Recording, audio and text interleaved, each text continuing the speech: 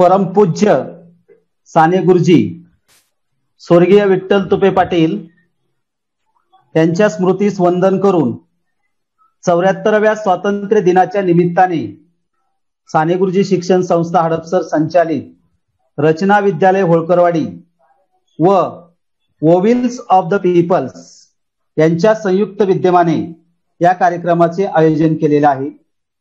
आमच्या साने गुरुजी शिक्षण संस्थेचे अध्यक्ष कार्यकुशल आमदार चेतनदादा तुपे पाटील, चिटणीस वसंतरावजी नावले, सर्व संचालक मंडळ, आमच्या शाळेच्या व्यवस्थापन समितीचे सदस्य व संचालक साने गुरुजी शिक्षण संस्था बळीतात्या चौधरी, कार्याध्यक्ष चंद्रकांत दादा जांभरे व विद्यालयाच्या आदरणीय मुख्याध्यापिका रसिका ठुमकरताई, आमचे सर्वच शिक्षक बंधू भगिनी, त्याच्यामध्ये पाटील सर, बागुलताई, चव्हाण सर, या सर्वांच्या उपस्थितीमध्ये आजचे जे व्याख्याते आहेत ते डॉक्टर संतोष माळी सर व महाराष्ट्रातील अनेक विज्ञानप्रेमी शिक्षक बंधू भगिनी आणि सर्वात खास करून SSC मार्च 2021च्या परीक्षेची तयारी करणारे माझे सर्व विद्यार्थी मित्र, तसेच आम्हाला हा ऑनलाईनचा प्लॅटफॉर्म उपलब्ध करून देणारे प्रफुल्ल सर आणि आकाश सर आणि त्यांची सर्व टीम, या सर्वांचं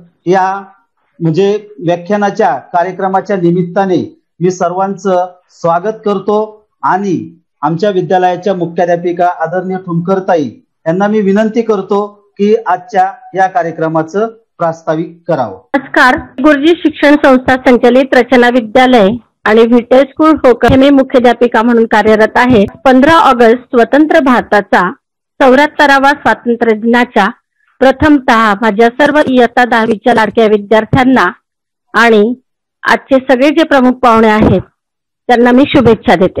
सध्या आपल्याकडे शैक्षणिक वर्ष 2020 आणि 21 लॉकडाऊनच्या काळातच सुरू झालंय, त्यामुळे आपण यावर्षी शाळा ही आपली ऑनलाईनच सुरू झालेली आहे। दरवर्षी विद्यालयामध्ये इयत्ता 10वीच्या विद्यार्थ्यांसाठी विविध विषयांवरती तज्ञ मार्गदर्शक शिक्षक आणि तज्ञांचे व्याख्यान आपण आयोजित करत असतो। कारण या व्याख्यानांचा फायदा विद्यार्थ्यांच्या अभ्यासाशी संबंधितच असल्यामुळे विद्यार्थ्यांना अभ्यास पूरक त्याचा फायदा होत असतो, उपयोग होत असतो। त्यांची गुणवत्ता वाढीसाठी, त्याचबरोबर विद्यालयाची गुणवत्ता वाढण्यासाठी सुद्धा या व्याख्यानाचा खूप उपयोग होतो। गेल्या वर्षी सर्व जे शिक्षक आहेत, विज्ञानाचे शिक्षक श्री एकाड सर गणित विज्ञान शिकवतात, त्याचबरोबर चव्हाण सर आहेत ते इतिहास आणि शारीरिक शिक्षण शिकवतात, त्याचबरोबर VD पाटील सर आहेत ते हिंदी शिकवतात, भूगोल शिकवतात आणि इंग्रजी विषय शिकवतात। तसेच मी इंग्रजी विषय शिकवते।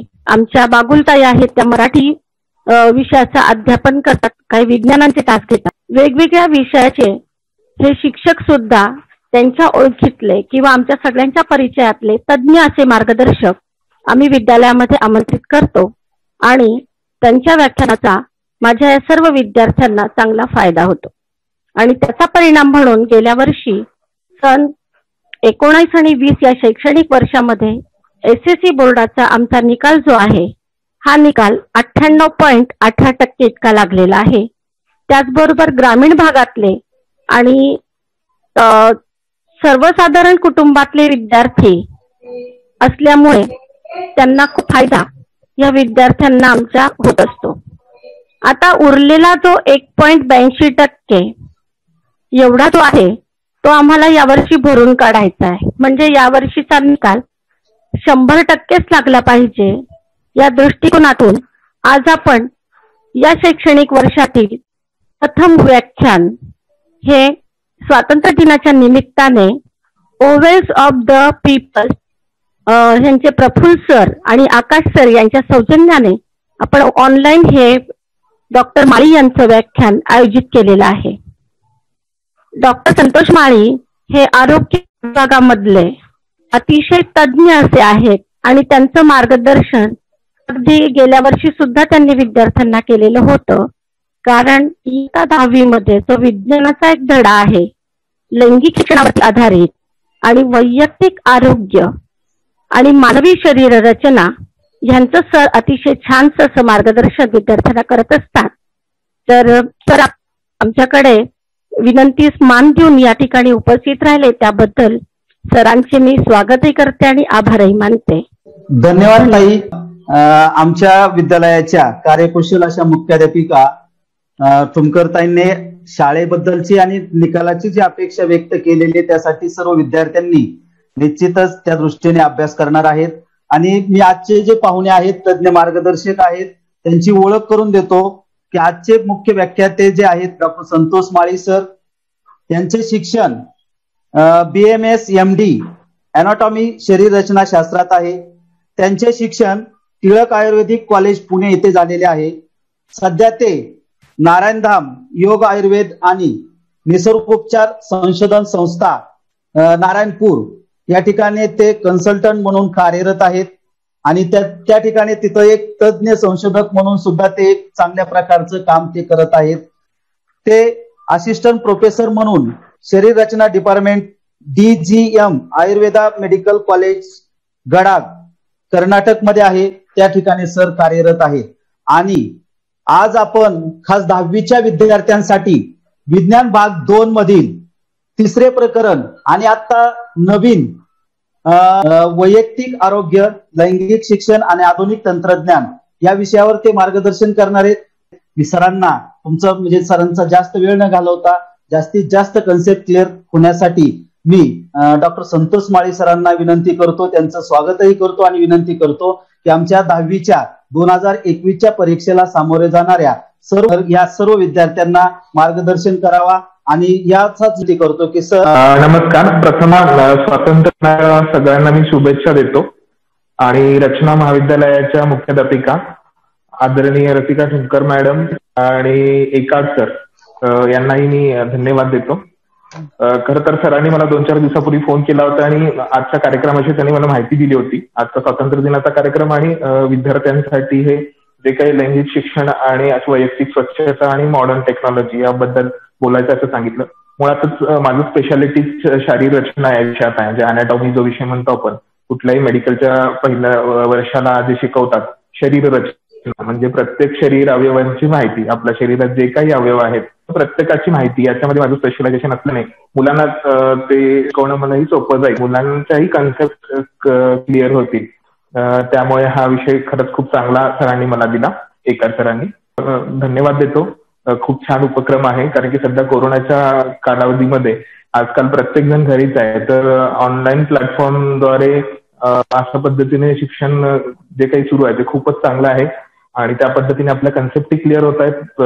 या बाकीच्या टेक्नॉलॉजीचा वाईट वापर न करता अशा चांगल्या कामासाठी, त्याबरोबर इंटरनेटवरील बऱ्याच गोष्टी ज्या आहेत त्या चांगल्या कामासाठी अशा पद्धतीने वापरल्यामुळे ग्रामीण भागातील विद्यार्थ्यांनाही याचा खरंच चांगल्या पद्धतीने फायदा होईल. आणि जो ओव्हेल्स ऑफ द पीपल्स यांनी जो काही शाळेसाठी प्लॅटफॉर्म उपलब्ध करून दिलाय, खरंच खूप चांगली ही गोष्ट आहे. तर आपण जास्त वेळ न घालता मुख्य विषयाला सुरुवात करूयात. आपला जो आजचा विषय आहे लैंगिक शिक्षण आणि वैयक्तिक स्वच्छता आणि मॉडर्न टेक्नॉलॉजी, त्यातल्या सुरुवातीच्या ज्या काही स्लाइड्स आहेत त्या वैयक्तिक स्वच्छतेबाबत आहेत. त्या सगळ्या तुम्हाला माहिती आहेत, तरी देखील मी पुन्हा त्या गोष्टीची रिव्हिजन एकदा करून येणार आहे. तुमचं वर्ष 10वीचं आहे. 10वीमध्ये विज्ञान विषयाला खूप महत्व आहे, कारण की विज्ञान, गणित यासारख्या विषयांवरच तुमचं पुढचं कुठल्या साईडला जाणारे ठरत असतं. आणि आता जर तुमचा बेस याच्यातून पक्का झाला तर पुढचे सगळे 11वी-12वीची वर्ष तुम्हाला सोपी जाणार आहेत. तर त्या दृष्टीबाबत आहे. आत्ताच्या कोरोनाच्या काळामध्ये सगळ्यांना माहितीच आहे की कोरोनाचा जो विषाणू आहे तो एअरबोर्न म्हणजे ड्रॉपलेट इन्फेक्शनद्वारे हवेतील जे काही कण येतात थुंकीचे किंवा शिंकण्याचे त्याच्यातून पसरतोय. तर त्याच्यासाठी सर्वांनी आपला हात वारंवार धुणं, मास्कचा वापर करणं, या सगळ्या गोष्टी. तर आपली पहिली स्लाइड आलेली आहे अस्वच्छतेमुळे जुलाब. तर आपण बघा डे टू डे मध्ये नेहमी बाहेर खेळत असतो, इकडे तिकडे फिरत असतो, शाळेतून येतो किंवा बाहेरून येतो, टॉयलेटवरून येतो. तर प्रत्येक वेळी आल्यानंतर आपले हात स्वच्छ पाण्याने धुणे आवश्यक आहे. म्हणजे आता जे काही आपण टीव्हीवर ऐकतो 20 सेकंद पर्यंत आपले हात साबणाने धुणं आवश्यक आहे. कारण की काय, कोरोनाचा व्हायरसचं कुठल्याही व्हायरसचं जे काही मेम्ब्रेन असतं, जे तुम्ही शिकला असाल बायोलॉजी ह्याच्यामध्ये विज्ञानात, ते लिपिड मेम्ब्रेन आणि ते लिपिड आहे, ते लिपिड मेम्ब्रेन साबणामध्ये विरघळतं. त्यामुळे कुठलाही व्हायरस किंवा बॅक्टेरिया तुमच्या हातामध्ये असेल तर सहजासहजी तिथे मरून जातो. त्यामुळे 20 सेकंदापर्यंत हात आपले साबणाने स्वच्छ वॉश करणं आणि त्याच्यानंतर पाण्याने धुणं हे खूप गरजेचं आहे. कारण की जर तुम्ही हात न धुताच जर काही खाल्लं पिलं तर ते काही विषाणू जाणू त्या अन्नाला लागले ते पोटात जातील आणि वेगवेगळ्या प्रकारचे आजार असतील, साथीचे आजार, अतिसार असेल, मळमळ असेल, जुलाब असतील, उलट्या असेल, ताप असेल, यासारख्या गोष्टी यासारख्या होऊ शकतात. त्याचबरोबर नखांची स्वच्छता ही सगळ्यात महत्वाचं आहे की नखांमध्ये अनेक जीवाणू जंतू आपल्या कळत न कळत आपण जेव्हा बाहेर जात असतो अनेक गोष्टी हातात असतो त्या माध्यमातून ते नखामध्ये जात असतात. रोज आठवड्यातून किमान एकदा आपली नखं काढणं आणि नखांची स्वच्छता करणं आवश्यक आहे. वैयक्तिक स्वच्छतेमध्ये कारण अस्वच्छता हेच अनेक आजारांचं मूळ कारण आहे. तुम्ही स्वच्छता 70% आजार तिथेच कमी होऊन जातात. त्यामुळे स्वच्छतेची काळजी प्रत्येकाने घेणं खूप आवश्यक आहे. नेलकटर नखं काढणं मुलांनी प्रत्येक आठवड्यातून शिक्षक तरी तपासतातच पण प्रत्येकाने सगळ्या मुलांनी नखं काढणं आवश्यक आहे. त्यानंतर ब्रश करण्याचे दात घासण्याच्या लहानपणापासूनच्या सवयी आपल्याला प्रत्येकाने व्यवस्थित दात घासणं, वरचे दात ते दात पाठीमागचे दात असे प्रत्येक दात घासणं, चूळ भरून दात स्वच्छ करणं हे महत्वाचं आहे. कारण की आपण जे खातो पितो त्यातले अनेक अन्नकण हे आपल्या दातामध्ये असतात आणि जर ते तिथेच राहिले तर तिथे इन्फेक्शन होऊ शकतं, तोंडाचा वास येऊ शकतो. आंघोळीच्या बाबतीत सांगायला झालं तर आपण रोज नियमित स्वच्छ आंघोळ करणं असं काय. कोरोनाच्या काळामध्ये बाहेरून जेव्हा केव्हा तुम्ही घरात याल सर्व कपडे बाहेर काढून स्वच्छ आंघोळ करणं आवश्यक आहे. किंवा टॉयलेटला जाऊन आल्यानंतर हातपाय स्वच्छ धुणं हे खूप महत्वाचं आहे. त्यानंतर रोज साबणाने स्वच्छ आंघोळ करणे, सुती कपडे घालणे, नियमित पायामध्ये शूज घालणे, बूट घालणे आणि नख नियमित काढणे ह्या सगळ्या वैयक्तिक स्वच्छतेच्या गोष्टी आहेत. आपलं हात कधी कधी धुवायचे जेव्हा टॉयलेटला जाऊन येतात, बाहेरून कधीही जाऊन येतात, त्याच्यानंतर एखाद्या शॉपिंग मॉलमध्ये किंवा बाहेर खरेदीसाठी तुम्ही जात असाल त्याच्यानंतर किंवा शिंक आल्यानंतर किंवा अशा बाहेर कुठल्याही गोष्टी केल्यानंतर जेव्हा तेव्हा तुम्हाला वाटतं की हात धुणं गरजेचं आहे तेव्हा प्रत्येक वेळी हात धुणं गरजेचं आहे.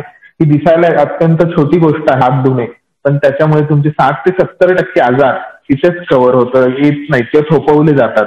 त्यामुळे प्रत्येक वेळी आपला हात धुणं आणि स्वच्छ धुणं हे खूप महत्वाचं आहे. जेवणाच्या अगोदर तर तुम्ही 100% हात धुतलेच पाहिजेत. स्वच्छपणे हात धुतला तर तुम्ही जे काही अन्न काय ते व्यवस्थितरित्या पोटात जाईल, त्याला कुठल्याही प्रकारचे जीवाणू, विषाणू किंवा बाहेरच्यालाही इन्फेक्शन लागणार नाही आणि ते तुम्हाला आजार करणार नाही. त्यामुळे वैयक्तिक स्वच्छतेच्या छोट्या छोट्या गोष्टी आहेत त्या नियमित आयुष्यामध्ये किंवा तुमच्या डे टू डे लाईफमध्ये तुम्ही पाळणं खूप म्हणजे खूप गरजेचं आहे. जेवणापूर्वी, टॉयलेट वरून आल्यानंतर, बाहेरून आल्यानंतर, शिंकल्यानंतर अशा अनेक गोष्टी झाल्यानंतर जेव्हा जेव्हा हात इन्फेक्शन होतात तर प्रत्येक वेळी तुम्ही हात स्वच्छ धुणं हे खूप खूप महत्वाचं आहे.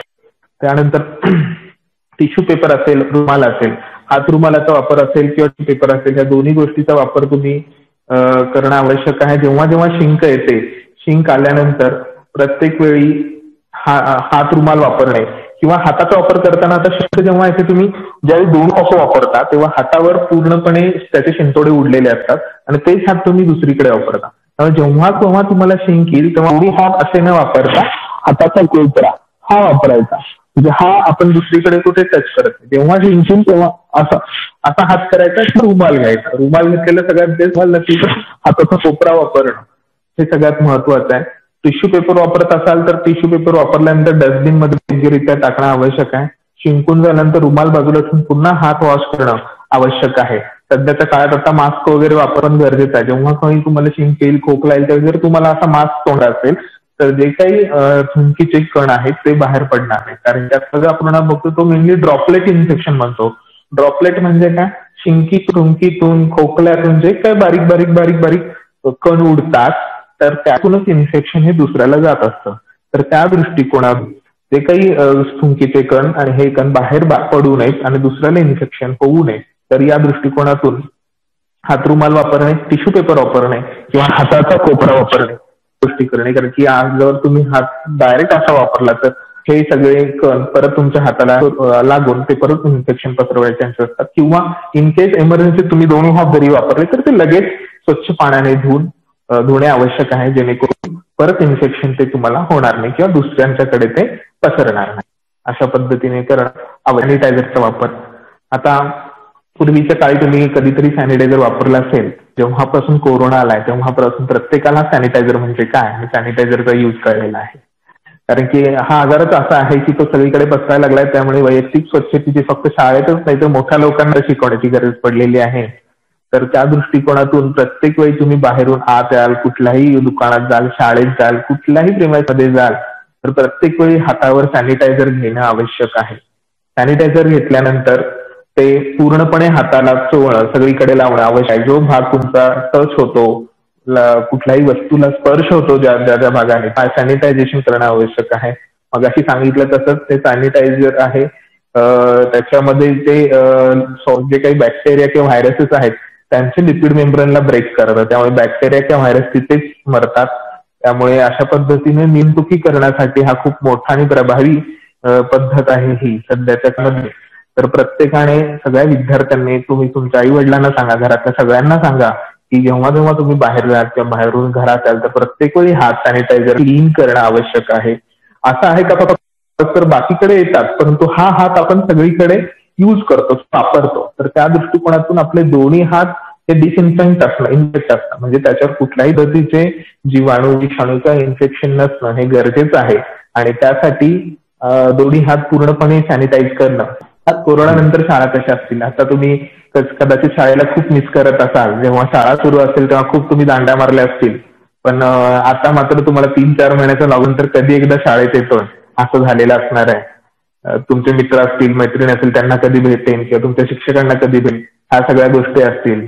पण लॉकडाऊन पूर्वीची शाळा आणि लॉकडाऊन नंतरची शाळा याच्यात मात्र आता खूप फरक असणार. लॉकडाऊन पूर्वी जसं तुम्ही खूप घोळक्याने फिरत होता, खूप जवळ दंगामस्ती करत असाल, व्हरांड्यात खेळताल, एकत्र खात असाल, तर ह्या सगळ्या गोष्टी खूप मर्यादा येणार आहे. तुम्हाला ह्या सगळ्या गोष्टी सोशल डिस्टन्सिंगचे जे काही नियम असतील ते फॉलो करूनच करावे लागणार आहेत. किंवा सूचना येतील मुख्य तुमच्याकडून किंवा वरून गव्हर्नमेंटकडून सूचना येतील तेव्हा शाळा सुरू होतीलही. तर शाळा सुरू झाल्यानंतर त्या पूर्वीसारख्या नसणार आहेत. तर तुमच्यामध्ये सोशल डिस्टन्सिंग असणार आहेत, खाण्यापिण्याच्या ज्या काही मर्यादा असतील, एकत्र फिरण्याच्या मर्यादा असतील, तर अशा असंख्य गोष्टींवर त्या येणार आहेत. आणि त्या फॉलो करणं आपल्याला आवश्यकच आहे. कारण की आरोग्याच्या दृष्टिकोनातून आणि आपण आजारी पडू नये म्हणून जोपर्यंत कोरोनासाठी व्हॅक्सिन येत नाही किंवा पूर्णपणे हा आजार बरा होत नाही त्यावेळी आपल्याला सर्व काळजी घेऊनच शाळेमध्ये वावरावं लागणार आहे किंवा शाळा सुरू होईल तेव्हा. तर त्या पद्धतीने तुम्ही सगळ्यांनी वागणं आवश्यक आहे. पुढची तर सगळ्यात पहिल्यांदा मी सगळ्या मुलांना आणि विद्यार्थ्यांना सांगतो की आजचा जो काही विषय आपला आहे तो लैंगिक शिक्षण आहे. आता जर तुम्ही सगळेजण 10वीत आहात, बरोबर, म्हणजे साधारणतः 13-14 वर्ष असं तुमचं वय असणार आहे. तर ह्या वयात जे अडोल्सन वय म्हणतो आपण, पौगंडावस्था, अशा वयात तुम्ही सगळेजण आहात. तर आजचा तो विषय आहे तो तुमच्या शरीराच्या दृष्टिकोनातून खूप महत्वाचा आहे. म्हणजे प्रत्येकाला आपल्या शरीरामध्ये काय अवयव आहेत हे जाणून घेण्याचा अधिकार आणि प्रत्येकाला ते माहितीच पाहिजे. आपण ऍज अ ह्युमन बिईंग म्हणजे मनुष्य प्राणी हा सगळ्यात हुशार प्राणी किंवा समजला जातो. त्या दृष्टिकोनातून तुम्हाला प्रत्येकाला ह्या विषयाची जाणीव असणं खूप महत्वाचं आहे. त्यामुळे याच्यामध्ये लाजणं, हसणं किंवा ह्या गोष्टी काही झाल्या नाही पाहिजेत. कारण ही गोष्ट तुम्हाला समजली गेलेली पाहिजे. प्रत्येकाच्या शरीरात हे अवयव आहेत आणि प्रत्येकाला त्याची माहिती असणं गरजेचं आहे. त्यामुळे याच्यामध्ये चुकीचं, गैरसमजाचं किंवा लाजण्यासारखं काही नाही. तुम्हाला सांगण्याच्या दृष्टीतून किंवा चुकीच्या गोष्टी काही काढायच्या नाहीत. तुमच्या ह्याचं नॉलेज वाढावं आणि पुढच्या सगळ्या गोष्टी, कारण की तुमचा सिलेबसचा भाग आहे त्या पद्धतीनं मी हे सगळ्या गोष्टी तुम्हाला सांगणार आहे. आपण आजच्या टॉपिक मध्ये काय काय गोष्टी फोकस करणार आहोत त्यातल्या महत्वाचं आहे की पहिले sexual reproduction in human being म्हणजे प्राण्यामध्ये असणारं लैंगिक प्रजनन, त्याच्यानंतर गॅमेट फॉर्मेशन कसं होतं ते, त्याच्यानंतर आहे फर्टिलायझेशन नंतर आहे सेक्स डिटर्मिनेशन इन बिईंग, त्यानंतर डेव्हलपमेंट ऑफ बर्थ म्हणजे 9 महिन्यामध्ये बाळाची बर्थ पर्यंत कशी ग्रोथ होते, मेन्स्ट्रुअल सायकल मासिक पाळीबद्दल आपण जाणून घेणार आहोत आणि मॉडर्न टेक्नॉलॉजी रिप्रोडक्शन संदर्भात ज्या काही आहेत त्या आपण ह्या गोष्टीमध्ये सगळ्या गोष्टी, मानवातील जे लैंगिक प्रजनन मी आधीच्या चॅप्टर मध्ये कदाचित शिकला असेल, मिओसिस म्हणजे काय, मायटोसिस म्हणजे काय, सेल डिव्हिजन कसं होतं ते तुम्ही आधी कदाचित शिकला असेल, तुम्हाला माहिती असेल.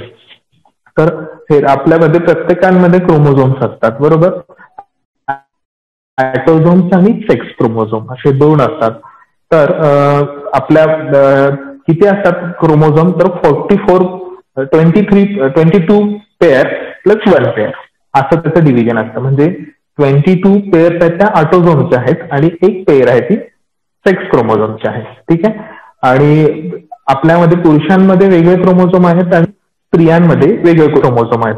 म्हणजे जर पुरुषांमध्ये आपण जर बघितलं तर पुरुषांमध्ये 20 pairs of chromosome plus sex chromosome असं आहे आणि स्त्रियांमध्ये पण 22 पेअर्स ऑफ क्रोमोझोम प्लस एक 1 पेअर ऑफ सेक्स क्रोमोझोम असं आहे.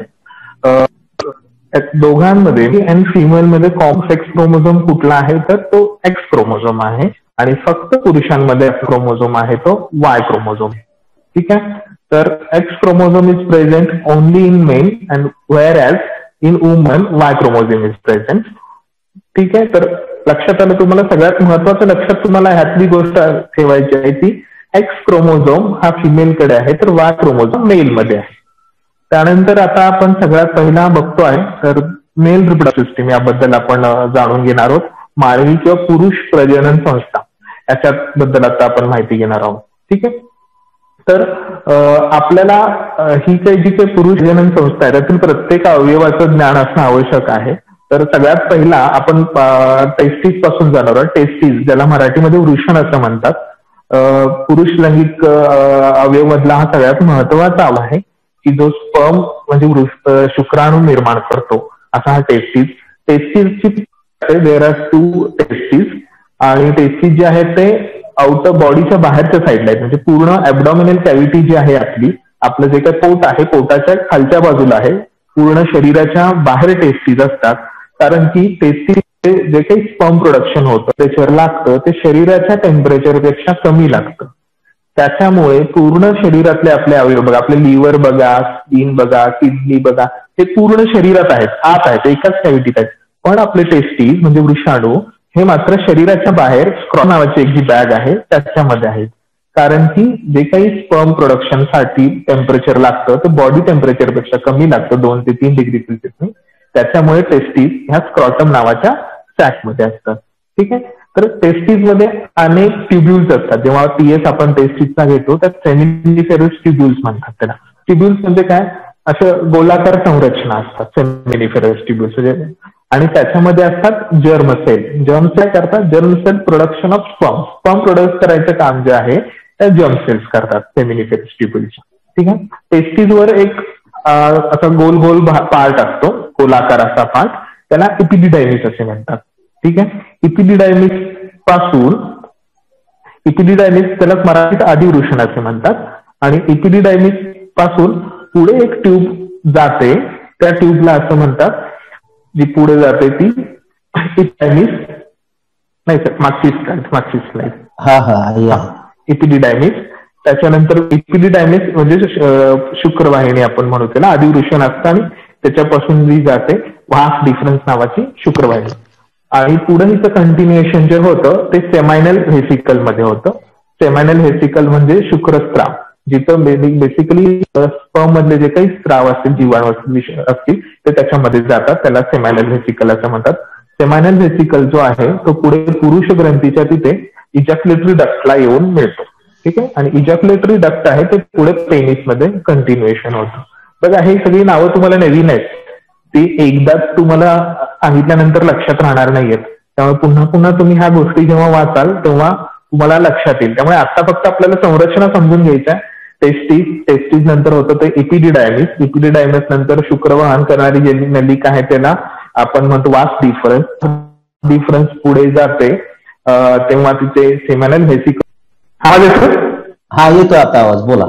तर जे काही टेस्टिस मध्ये स्पर्म तयार होतात कुठल्या मार्गाने जातात, इपिडिडायमिस, व्हास डिफरन्स, सेमायनल व्हेसिकल, त्याच्यानंतर इजॅक्युलेटरी डक्ट मध्ये येतील. तिथे सेमायनल व्हेसिकलच्या काही गोष्टी असतात त्या तिथे येतात आणि एकत्रित जो भाग बनतो त्याला सीमेन असं म्हणतात, की ज्याच्यामध्ये अनेक स्पर्म असतात आणि तो भाग पेनिस मधून म्हणजे लिंगामधून बाहेर पडतो. तर ही सगळी जी संरचना आहे ती पुरुष प्रजनन संस्था आहे. मराठी त्याला वृषणकोश टेस्टिसला म्हणतात. त्याचा वरचा भाग असतो तो आदिवृषण असतो, पुढची असते ती शुक्रवाहिनी असते, नंतर असतो तो शुक्राशय आणि पुढे असते स्खलनवाहिनी. तर हा सगळा पुरुष प्रजनन संस्थेचा भाग आहे आणि याच्यातूनच स्पर्म प्रोडक्शन झाल्यानंतर किंवा सीमेन तयार झाल्यानंतर ते पुढे पुढे जात असतात. पुरुष प्रजनन संस्था जशी शिकली त्याचप्रमाणे ह्युमन फिमेल रिप्रोडक्टिव्ह सिस्टीम बद्दल मी माहिती देतो तुम्हाला, मानवी स्त्री प्रजनन संस्था. तर जसं पेल्विक रिजन मध्ये म्हणजे पोटाच्या खालच्या भागामध्ये हे असतं, फिमेल रिप्रोडक्टिव्ह सिस्टीमचे सगळे भाग असतात. त्याच्यामध्ये सगळ्यात महत्वाचा जो भाग आहे तो म्हणजे युटेरस किंवा गर्भाशय आहे ना, तो सगळ्यात महत्वाचा भाग आहे फिमेल रिप्रोडक्टिव्ह सिस्टीम मध्ये. तर ह्याच्या सुरुवातीपासून आपण एक अवयवांबद्दल माहिती घेऊया. सगळ्यात बाहेरचा जो भाग आहे गर्भाशयाच्या पुढे असणार त्याला व्हजायना किंवा योनी भाग असं म्हणतात. त्याच्यानंतर जो वरचा भाग येतो गर्भाशय त्याला युटेरस असं म्हणतात इंग्लिशमध्ये, युटेरस किंवा ओंब.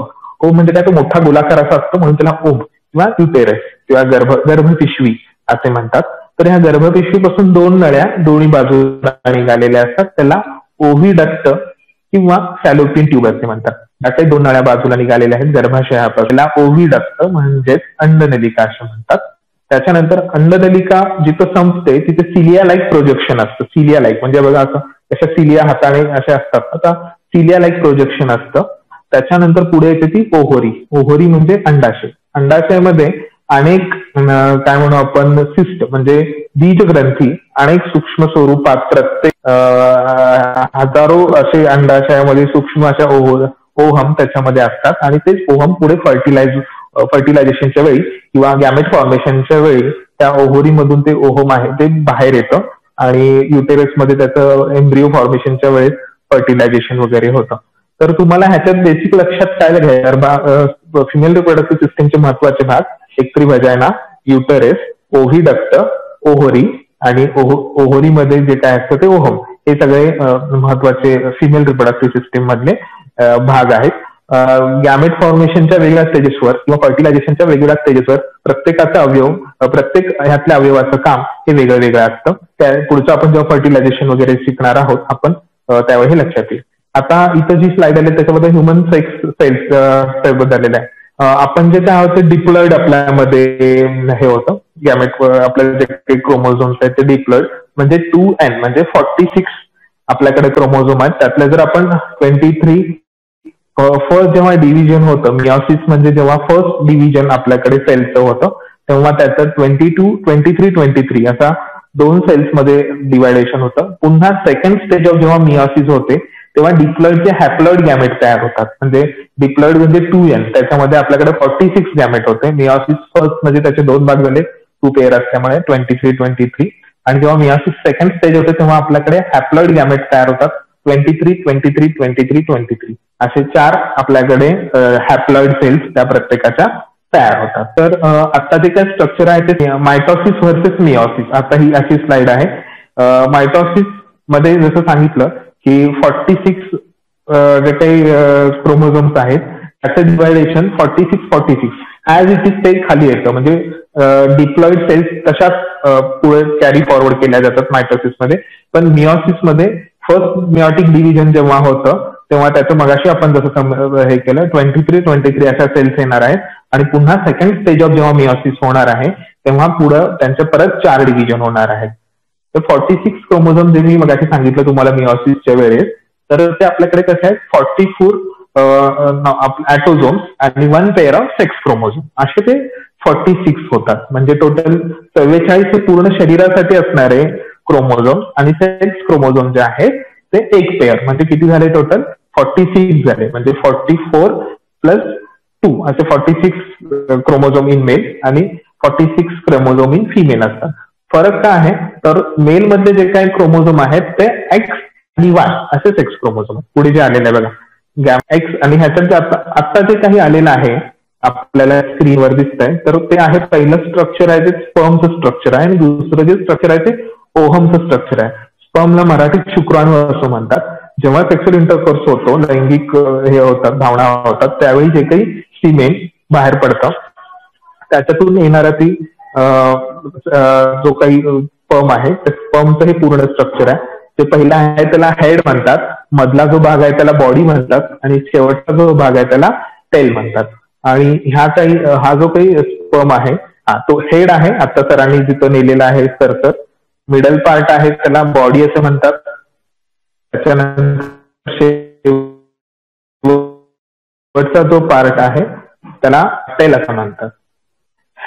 बॉडी आणि असा हा जो आहे हा असतो. हे जेव्हा सिमेन थ्रू बाहेर पडतात वजानामध्ये तेव्हा हे अतिशय स्पीडनी युटेरस मध्ये जातात. युटेरस मध्ये फिमेल साईडने आलेले जे काही गॅमेट आहे त्याचे फ्युजन करून तिथं फर्टिलायझेशन होतं. आता आपण दुसरी आकृती जी त्यातली जी आपण बघतो ते आहे ओहम किंवा त्याला फॉलिकल असं म्हणतात. तर ह्याच्यात मध्ये जे दिसतंय ना ब्राऊन कलरचं ते सगळं फ्लुइड आहे आणि त्याच्या कडेला जे दिसतंय ते ओहम आहे. एकदम कॉर्नरला जे थोडंसं फुगवतं ते तिथे दिसतंय. हा सगळा ह्या कॉर्नरला जे आहे ते ओहम आहे आणि ह्या कडेने सगळ्या सेल्स आहेत त्याचे बॉर्डर्स आहेत वेगवेगळ्या प्रकारच्या. कोरोना रेडिएटा म्हणतो आपण त्याला किंवा ग्राफिन फॉलिकल म्हणतो. असंख्य असे फॉलिकल्स कडे लागतात. जेव्हा मेन्स्ट्रुअल सायकल किंवा मासिक पाळी असते तेव्हा हे ग्राफिन फॉलिकल जे आहे ते वेगवेगळ्या प्रकारचे हार्मोन सिक्रेट करत असतं. तर बेसिक इन्फॉर्मेशन तुम्हाला लक्षात घ्या. ह्याला हे स्ट्रक्चर ऑफ स्पर्म आणि स्ट्रक्चर ऑफ ओहम ह्या दोन गोष्टी आता आपण इथे शिकलेलो आहोत. गॅमेट फॉर्मेशन आहे.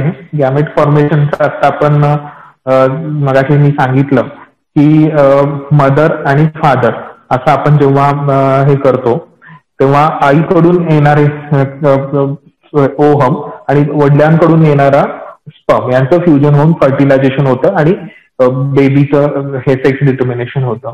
तर तुम्हाला सगळ्यात महत्वाचं मला सांगायचं आहे की आपल्याला जे काही सेक्स डिटर्मिनेशन होतं किंवा होणारं बाळ हे मुलगा किंवा मुलगी आहे त्याला रिस्पॉन्सिबल हा स्त्री नसून तर सर्वस्व पुरुष आहे. आपल्या भारतीय समाजात कसं असतं की ह्याच्यामध्ये वर्षानुवर्ष आपल्या डोक्यावर पगडा बसलेला आहे की मेल मुलगा व्हायलाच पाहिजे किंवा मुलगा असणं खूप चांगलं आहे. तर ते तसं काही नाहीये. आजच्या जमान्यामध्ये स्त्री देखील तेवढीच कर्तृत्वान आहे. आवाज करायचा आवाज येतोय आता बोल येतो ना आवाज.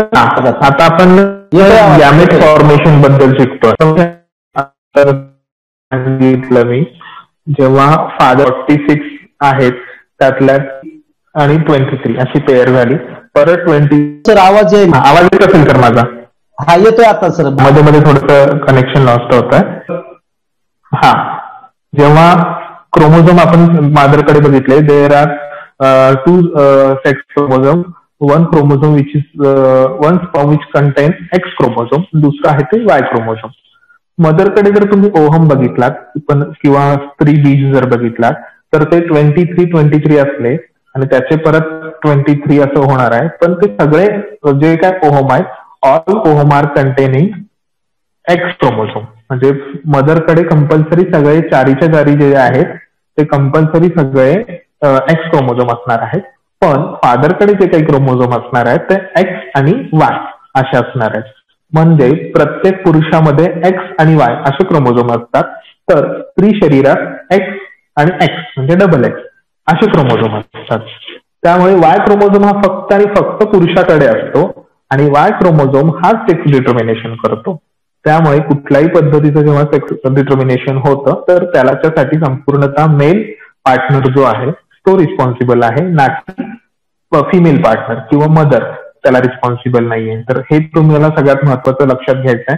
जेव्हा जसं तुम्ही लक्षात घेतलात मियोटिक डिव्हिजन असेल किंवा फर्स्ट डिव्हिजन मध्ये आपण बघितलं तसं 46चे 2 सेल डिव्हिजन होतं. त्यानंतर 2चे पुन्हा हॅप्लॉइड अशा 4 सेल्स तयार होतात सेकंड डिव्हिजन मध्ये. तर ह्या प्रत्येक सेल स्टेजला आपण पहिल्यांदा ज्याला फर्स्ट डिव्हिजन होतं त्याला फर्स्ट मियोटिक डिव्हिजन असं म्हणतो आणि जेव्हा सेकंड डिव्हिजन होतं त्याला सेकंड मियोटिक डिव्हिजन. तर गॅमेट फॉर्मेशन मी आता तुम्हाला हे सगळं सांगितलेलं आहे. Both gamete that is sperm and ovum R formed by the meiosis. म्हणजे आपल्याकडे जे काही ह्युमन मध्ये आपण डिव्हिजन सेल डिव्हिजन जे बघितलेलं आहे ते मियोसिस असते. मियोटिक डिव्हिजन आहे. Sperms R produced in testes of main from beginning of maturation till death. म्हणजे ह्युमन मध्ये आपल्या मनुष्यामध्ये जे काही स्पर्म प्रोडक्शन होतं ते आफ्टर प्युबरिटी. प्युबरिटी म्हणजे काय? मॅच्युरेशन म्हणजे काय? वयात येणं. 13 ते 14 वर्षानंतर वयात येणं म्हणजे आपल्या लैंगिक भावना जागृत होतात. वेगवेगळ्या पद्धतीची लक्षणं दिसायला लागतात. प्युबरिटीची जे काही लक्षणं असं म्हणतो स्त्रियामध्ये असते तर पुरुषांमध्ये असेल. जसं की मुस्टॅच येणं, मिशा यायला लागतात. ऍक्झिलरी केस म्हणजे काशीमध्ये केस यायला लागतात. हॉर्सनेस ऑफ व्हॉइस म्हणजे आवाज जो आहे तो बदलायला लागतो, घोगरा व्हायला लागतो. किंवा मुलींमध्ये किंवा मुलांमध्ये आपण करतो पिंपल्सचं प्रमाण वाढायला लागतं. आणि बॉडीचं जे काही टेक्स्चर आहे किंवा आपलं एक फिजिक आहे ते बदलायला लागतं. पुरुष बॉडी आहे ती मस्क्युलर व्हिगर म्हणतो आपण. मसल डेव्हलपमेंट जी म्हणतो ती पुरुष शरीरामध्ये जास्त व्हायला लागते. फिमेल्स मध्ये काही हार्मोन सिक्रेट व्हायला लागतात, जेणेकरून त्यांच्या शरीरामध्ये वेगळे चेंजेस व्हायला लागतात. हे जे काही अवस्था आहे ज्याला आपण वयात येणं म्हणतो किंवा पौगंड अवस्थापासून पुढची जी काही मॅच्युरेशन किंवा प्युबरिटीची अवस्था आहे की ज्याच्यामध्ये सेक्शुअल जे काही आपल्या ऍक्टिव्हिटीज असतील किंवा प्रजनन संस्था आहे ती ऍक्टिव्हेट व्हायला लागते. त्याच्यामध्ये वेगवेगळ्या पद्धतीची लक्षणं दिसायला लागतात. त्याच्यात सगळ्यात महत्वाचं मेल आणि फिमेल मध्ये डिफरन्शिएट करणारं लक्षण म्हणजे फिमेल मध्ये मासिक पाळी वयात आल्यानंतर सुरू होते. तर मासिक पाळीबद्दल आपण पुढे शिकणारच आहोत की मेन्स्ट्रुअल सायकल ज्याला आपण इंग्लिशमध्ये म्हणतो. तर त्याच्यामध्ये काय काय चेंजेस होतात ते आपण पुढे शिकणार आहोत. तर इथं आपल्याला सांगायचं लक्ष महत्वाचं होतं त्याला आपण प्युबरिटी म्हणतो इंग्लिशमध्ये. प्युबरिटी किंवा मॅच्युरेशन म्हणजे वयात येणं आणि त्याच्यानंतर ही लक्षणं दिसायला लागतात. आणि आपल्यामध्ये पुरुषांमध्ये sperms R produced in testes of male from beginning of the maturation till death. म्हणजे मॅच्युरेशन पासून डेथ पर्यंत तयार होतात. हाऊएव्हर इन केस ऑफ वुमन हे झालं पुरुषांमध्ये. तर फिमेलमध्ये असं नसतं. तर at the time of birth there are 2 to 4 million oocytes in the ovary of female foetus. Female foetus मध्ये 2 ते 4 मिलियन इमॅच्युअर oocyte असतात. oocyte म्हणजे काय आपण थोडक्यात त्याला एग्ज म्हणूयात. अंडी फिमेल मध्ये जे एग्ज आहेत ते 2 to 4 मिलियन इमॅच्युअर स्वरूपात असतात. इमॅच्युअर म्हणजे अपक्व अवस्थेत असतात. आणि पुढे जेव्हा प्युबरिटी येते, मॅच्युरिटी येते, मॅच्युरेशन होतं त्यावेळी ती पक्व अवस्थेत जातात. खाली जे आहे and oocyte mature and is released from ovary every month from the beginning of the maturity up to the menopause. म्हणजे वयात आल्यानंतर आणि मेनोपॉज पर्यंत. मेनोपॉज हा शब्द कदाचित तुम्ही ऐकला असेल. तर मेनोपॉज म्हणजे रजोनिवृत्ती.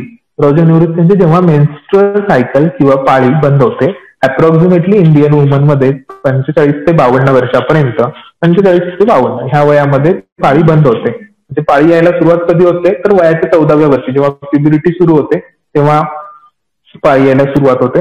आणि मग त्यात पाळी सुरू झाल्यानंतर and oocyte mature and it release from ovary every month from the beginning of the maturity.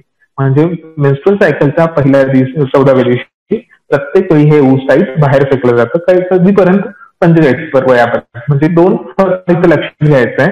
Mail मध्ये जे काही स्पर्म इजॅक्युलेशन होणार आहे किंवा फिमेल होणार आहे ते मॅच्युरिटी पासून टिल डेथ पर्यंत आहे.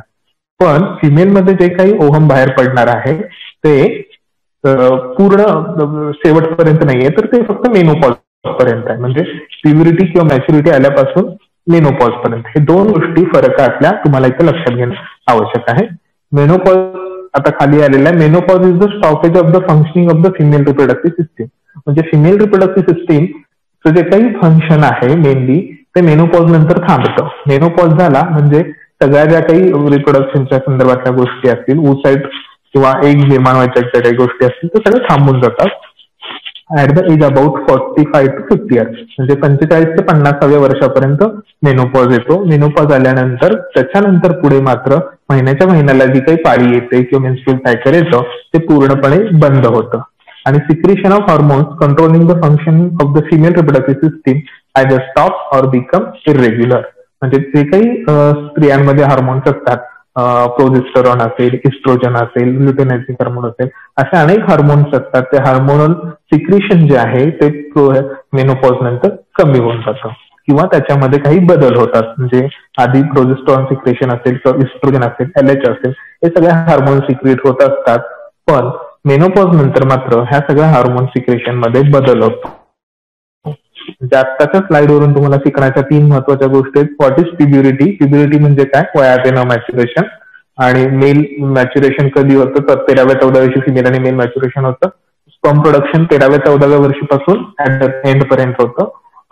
ओव्हम प्रोडक्शन म्हणजे एग प्रोडक्शन हे वयाच्या 13व्या 14व्या पासून मेनोपॉज पर्यंत होतं. मेनोपॉज म्हणजे काय तर स्त्री प्रजनन संस्थेचं कार्य जिथं थांबलं जातं, ज्या वयाला थांबलं त्याला मेनोपॉज असं म्हणतात. 45 ते 50 वर्षापर्यंत आहे. आणि वाढी येते. हे एवढं फर्टिलायझेशन. फर्टिलायझेशन म्हणजे काय? ज्याच्यामध्ये स्त्री बीज आणि पुरुष बीज यांचा संयोग होऊन झायगोट फॉर्मेशन जे होतं त्याला फर्टिलायझेशन म्हणतात. इट इज तर आता हा एक तर आपण फर्टिलायझेशन बघतोय. What is fertilisation? तर the fertilisation means of zygote by union of sperm and ovum is called as fertilization. Fertilization is internal in human being. Semen is इजॅक्युलेटेड in the व्हजायना during कॉप्युलेशन. Sexual ऍक्टच्या दरम्यान व्हजायनामध्ये सीमेन ejaculation होतं आणि त्यातून जे काही sperm आहे ते पोहत पोहत जाऊन युटेरस मध्ये जातात आणि युटेरस मध्ये जेव्हा स्त्रियांकडचं स्त्रीबीज आलेलं असतं तर तिथं स्पर्म आणि एग यांचं फ्युजन होतं आणि झायगोट फॉर्मेशन होतं.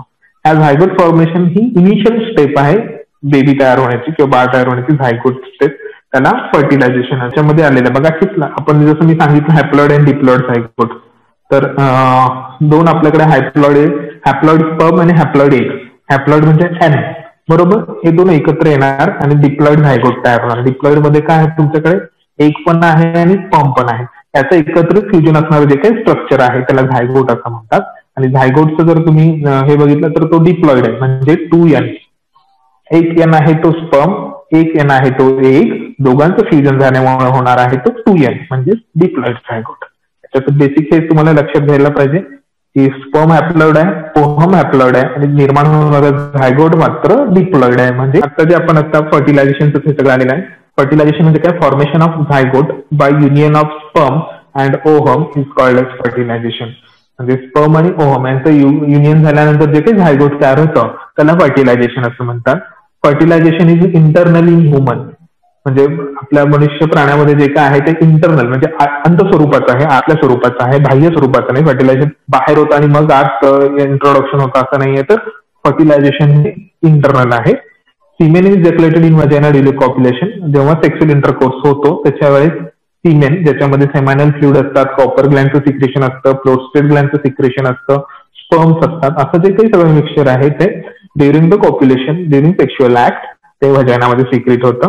Sperms in the number of few million start journey by the route of the व्हजायना to uterus through ओव्हिडक्ट. म्हणजे स्पर्म व्हजायनामध्ये आल्यापासून ओव्हिडक्ट पर्यंत जाण्यापर्यंत जर्नी असते ती आणि तिथं गेल्यानंतर ओव्हिडक्ट मध्ये जेव्हा जातात, ओव्हिडक्ट म्हणजे कुठून आलेले असते, युटेरस पासून. आपण जो मगाशी शिकलो युटेरस आहे, युटेरस हा ओव्हिडक्ट आहे, ओव्हिडक्टच्या शेवटी सिलिया लाईक प्रोजेक्शन आहे आणि ते सिलिया लाईक प्रोजेक्शनच्या तिथे ओव्हरी आहे बरोबर. आणि त्या ओव्हरीतून जो काही ओहम आहे, स्त्रीबीज आहे, ते ओव्हिडक्ट मध्ये आलेलं असतं. One of those 5 million sperm fertilise the only ohm present in the ओव्हिडक्ट. म्हणजे अनेक स्पर्म इजॅक्युलेट केले जातात ह्याच्यामध्ये युटेरसमध्ये किंवा ओव्हिडक्ट पर्यंत पोहोचतात, पण अनेक स्पर्म पैकी फक्त एकच स्पर्म असतो की जो स्ट्रेंथन असतो, तो पॉवरफुल असतो, तो स्पर्म आपल्या ओहमशी युनाइट होतो किंवा जो काही ओव्हिडक्ट मध्ये ओहम आहे त्याच्याशी. तर ते कधीपर्यंत आहे, मगाशी जसं मी सांगितलं, टू प्युबर्टी टू मेनोपॉज, म्हणजे वयात आल्यापासून मेनोपॉज होईल. Ohm is release every month from the ovary. म्हणजे वयात आल्यापासून 45 ते 50 वर्षापर्यंत प्रत्येक महिन्याला ओहम रिलीज केला जातो जेवढे काही ओव्हरीज मधून.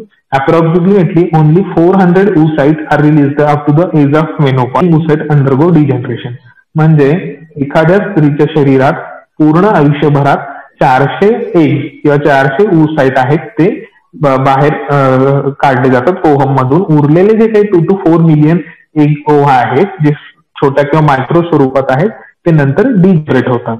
हे लक्षात घ्यायला पाहिजे तुम्हाला की अप्रॉक्सिमेटली ओनली 400 oocyte म्हणजे नंबर ऑफ oocyte म्हणजे काय, ज्याचं मायक्रो एग्ज आहेत किंवा मायक्रो जे काय ओहम आहेत तर ते किती आहेत, 2 to 4 मिलियन आहेत ओव्हरीमध्ये.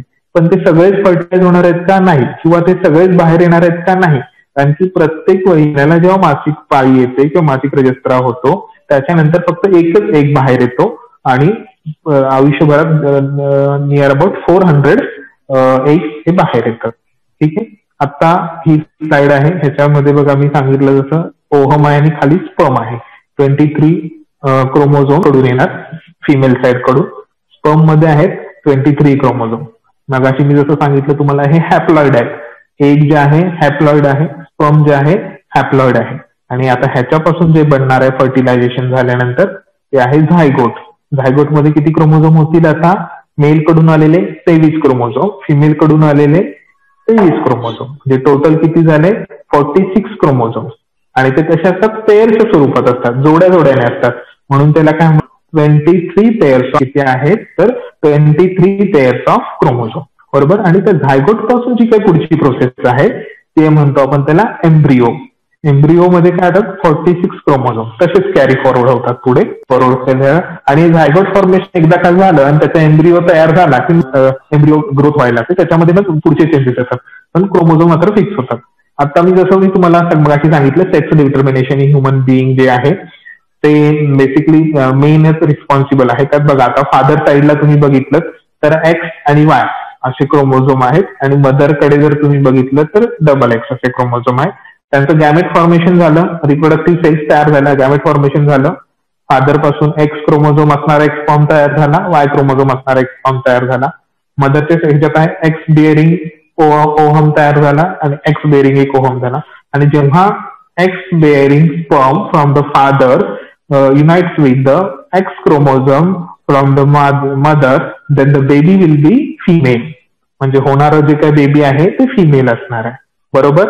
नंतर x the sperm containing x chromosome unites with the ohm containing x chromosome. यांच्याबरोबर एकत्रित झालं तर होणारं बेबी जे आहे पुन्हा फिमेल असणार इथे फिमेल. बरोबर. त्याच्यानंतर वाय क्रोमोझोम कुणाकडे आहे? फक्त फादरकडे आहे. तेव्हा the sperm containing Y chromosome when फ्युजेस with the egg containing x chromosome the offspring will be mail. लक्षात आलं का तुम्हाला? वाय क्रोमोझोम आणि एक्स क्रोमोझोम जेव्हा एकत्र येतील तेव्हा ऑफस्प्रिंग म्हणजे होणारं बालक हे मेल असणार आहे. म्हणजे किती पर्सेंट चान्सेस आहेत प्रेग्नन्सी मध्ये मेल बेबी किंवा फिमेल बेबी होण्याचे? तर 50% चान्सेस आहेत. 50% probability of female child and 50% of probability of a male child. लक्षात आलं? झायगोट फॉर्मेशन झाल्यानंतर जे काही होतं गॅमेट फॉर्मेशन, झायगोट फॉर्मेशन आणि एम्ब्रिओ, याच्यामध्ये तुम्हाला जे काही आता हे मी सांगितलं सेक्स डिटर्मिनेशन, त्याच्यामध्ये mail is responsible for the sex determination and female is not responsible for the sex determination, कारण की फिमेल कडे असणारे दोन्ही जे क्रोमोझोम आहेत ते एक्स आणि Y chromosome is the responsible mail किंवा फादर. ठीक आहे. ही हा जो व्ह्यू आहे तो एकदम काय म्हणून आपण झूम केलेला एकदम व्ह्यू आहे. हे ऍक्च्युअल पिक्चर आहे म्हणजे एकदम झूम एकदम जास्त पद्धतीने करून त्याच्यामध्ये हे आपल्याला पिक्चर दिसते की असंख्य स्पर्म्स आहेत. हे सगळे बाहेर जे व्हाईट कलरचे दिसतात जसं मी सांगितलं त्यांना हेड आहे, टेल आहे, तर हे असंख्य शुक्राणू आहेत, स्पर्म्स आहेत आणि आतलं जे आहे ते oocyte आहे, एग आहे आणि त्याच्यामध्ये हे फर्टिलायझेशनची प्रोसेस दाखवली आलेली आहे.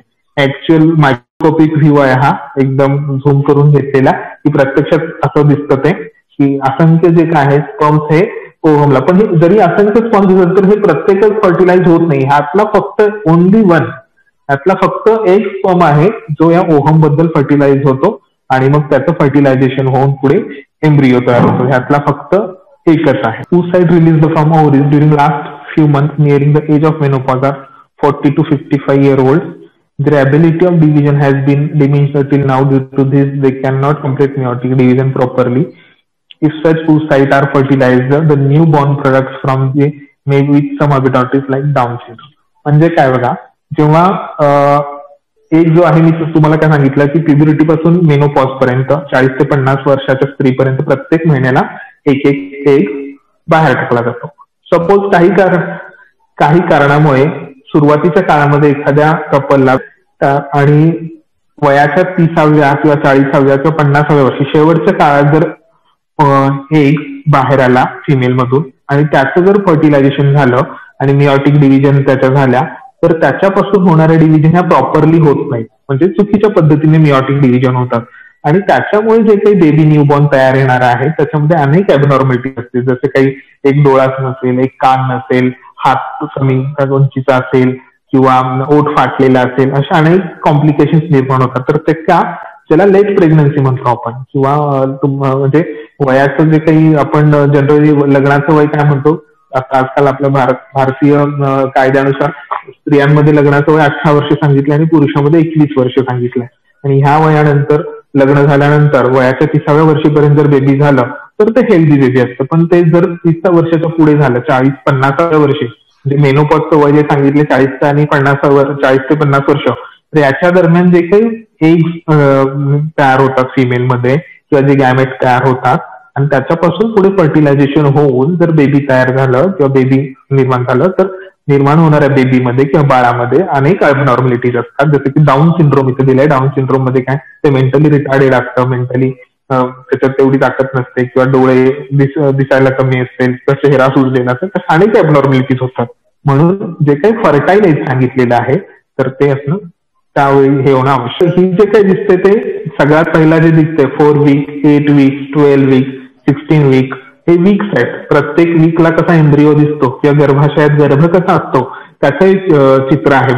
म्हणजे 4 वीक्सचा जो गर्भ आहे, म्हणजे आता आपण सगळ्यात पहिलं काय बघितलं, हॅप्लॉइडचं डिप्लॉइड झालं, डिप्लॉइडचं फर्टिलायझेशन झालं, झायगोट फॉर्मेशन झालं, झायगोट फॉर्मेशन पासून एम्ब्रिओ झाला. आता हा एम्ब्रिओ झाला, तो एम्ब्रिओ प्रत्येक वीकला सगळ्यात पहिला 4 वीक, नंतर 8 वीकला, 12 वीकला, 16, 20, 24, 28 असं प्रत्येक वीकला तो ग्रो होतो. प्रत्येक 4-4 आठवड्याने त्याच्यामध्ये वेगवेगळे अवयव तयार होतात. जसं सुरुवातीला हृदय निर्माण झालं, मग हृदयाचे पाल्पिटेशन, धडधड ऐकायला येईल, नंतर त्याचा डोक्याचा आकार वाढायला लागेल, मग हातपाय होतील, मग त्याच्यामध्ये नाक दिसायला लागेल, डोळे दिसायला लागतील, मग त्याची जीआय ट्रॅक म्हणजे गॅस्ट्रोइंटेस्टायनल ट्रॅक निर्माण होईल, त्याची पचन संस्था तयार होईल, मग नर्वस सिस्टीम तयार होईल, मग मणक्याचं हाड तयार होईल, पचन संस्था तयार होईल. असे प्रत्येक अवयव प्रत्येक महिन्याला थोडे थोडे ग्रोथ होत होत होत 36 वीक्स जेव्हा कम्प्लीट होतात तेव्हा पूर्ण डेव्हलपमेंट आपल्या एम्ब्रिओची झालेली असते. आणि त्याच्यानंतर डिलिव्हरी नंतर 36 वीक्स कम्प्लीट झालेलं बेबी किंवा मेल किंवा आयदर फिमेल हे चाइल्ड हे डिलिव्हर होतं किंवा बाहेर होतं. म्हणजे ही पूर्ण जेस्टेशनल एज मध्ये असणारी ग्रोथ दाखवली आहे. 4थ्या आठवड्यापासून ते 36व्या आठवड्यापर्यंत बाळामध्ये होणारे हे सगळे बदल आहेत. अवयवातले बदल असतील, शारीरिक बदल असतील आणि मेंदू मधली वाढ वगैरे असेल, तर हे सगळे बदल ह्या स्लाइड्स मध्ये तुम्हाला दाखवतो. हे आता मी जे सांगितलं तेच आहे development of birth, development and birth. म्हणजे आता जे काय आपण सांगितलंय, the zygote formed after fertilisation in the ओव्हिडक्ट undergo the repeated meiotic division and embryo is formed. Zygote form झाल्यानंतर फर्टिलायझेशन झालं, झायगोट फॉर्म झाला, झायगोट फॉर्म झाल्यानंतर त्याच्यात परत रिपीटेड मियोटिक डिव्हिजन होतात. म्हणजे कसं 2च्या 4, 4च्या 8, 8च्या 16 अशा त्याच्या मियोटिक डिव्हिजनच्या सेल्स आहेत, त्या सगळ्या सुरू होतात. आणि त्याच्यानंतर एम्ब्रिओ फॉर्म झाला, एम्ब्रिओ तयार झाला, एम्ब्रिओ तयार झाला की तो पुढे युटेरस मध्ये ढकलला जातो. म्हणजे आतापर्यंत जी काही प्रोसेस आहे ती सगळी कुठे होत होते, ओव्हिडक्ट किंवा फॅलोपियन ट्यूब मध्ये होत होती. आणि आता एकदा का गर्भ तयार झाला, एम्ब्रिओ तयार झाला, तो गर्भाशयामध्ये ढकलला जातो. It is pushed forward to uterus. Once it reaches the uterus, it is implanted and further development occurs after implantation. म्हणजे तिथं तो गर्भाशयात गर्भ गेला की तिथं रुजायला लागतो, म्हणजे तो चिकटतो. गर्भाशयाची जी काही भिंत असते, वॉल असते, तिथं तो जो होल तयार झालेला एम्ब्रिओ आहे तो चिकटतो आणि तिथं त्याची डेव्हलपमेंट व्हायला लागते गर्भाशयामध्ये. And organ called age placenta is formed for supply of food material during the growth of the uterus. त्याच्यानंतर सगळ्यात पहिला कुठला ऑर्गन तयार होतो, प्लासेंटा. प्लासेंटा म्हणतो आपण, त्याला मराठीत आपल्याला काय म्हणता येईल बरं, किंवा नाळेचा जो आधीचा भाग असतो त्याला प्लासेंटा असं म्हणतात, की जो फूड मटेरियल आहे ते एम्ब्रिओला सप्लाय करतो ड्युरिंग द प्रेग्नन्सी. प्रेग्नन्सीमध्ये जे काही बेबी आहे त्याला फूड मटेरियल सप्लाय करायचं काम जे आहे ते प्लासेंटा करतो युटेरस मध्ये. Embryonic development is completed approximately within 9 months after the fertilisation. म्हणजे फर्टिलायझेशन झाल्यापासून पूर्ण डेव्हलपमेंट व्हायला किती दिवस लागतात, तर अप्रॉक्सिमेटली 9 months, 36 weeks, 36 आठवडे किंवा 9 महिन्याचा हा कालावधी असतो की फर्टिलायझेशन झाल्यापासून त्याची पूर्ण डेव्हलपमेंट होण्यापर्यंत. म्हणजे ह्या स्लाइड मध्ये आपल्याला काय लक्षात घ्यायचं आहे, एक तर फर्टिलायझेशन नंतर झायगोट फॉर्मेशन होतं, ते ओव्हिडक्ट मध्ये होतं. ओव्हिडक्ट मध्ये झायगोट फॉर्मेशन झाल्यानंतर पुढे ते युटेरस मध्ये येतं. गर्भाशयात आल्यानंतर गर्भाशयाला ते चिकटतं. गर्भाशयाला चिकटल्यानंतर तिथं त्याची ग्रोथ व्हायला लागते. ग्रोथ व्हायला लागले की तिथं प्लासेंटा फॉर्म होतो. प्लासेंटा मधून काय होतं, जे काही अन्नद्रव्य आहेत, जी काही गर्भाला लागणारी पोषण तत्व आहेत ती नाळेद्वारे प्लासेंटा मधून गर्भाला पोहोचवली जातात. याच्यानंतर आता सगळ्यात महत्वाचं एक पुढचं ही स्लाइड आलेली आहे ती मेन्स्ट्रुअल सायकल बद्दल आहे. मेन्स्ट्रुअल सायकल म्हणजे काय, तर प्रत्येक महिन्याला स्त्री शरीरामध्ये एक बदल जे होत असतात किंवा येणारी एक प्रोसेस जी आहे त्याला मेन्स्ट्रुअल सायकल असं म्हणतात. जी काही फिमेल रिप्रोडक्टिव्ह सिस्टीम आहे, female reproductive system undergoes some changes at puberty and those changes repeat at the interval of every 28 to 30 days. म्हणजे 28 ते 30 दिवसाच्या इंटरवल नंतर प्रत्येक स्त्री शरीरामध्ये काही बदल होत असतात आणि त्याच्यामुळे जी काही सायकल तयार होते त्याला मेन्स्ट्रुअल सायकल असं म्हणतात. मेन्स्ट्रुअल सायकल कधी सुरुवात होते, at the age of puberty.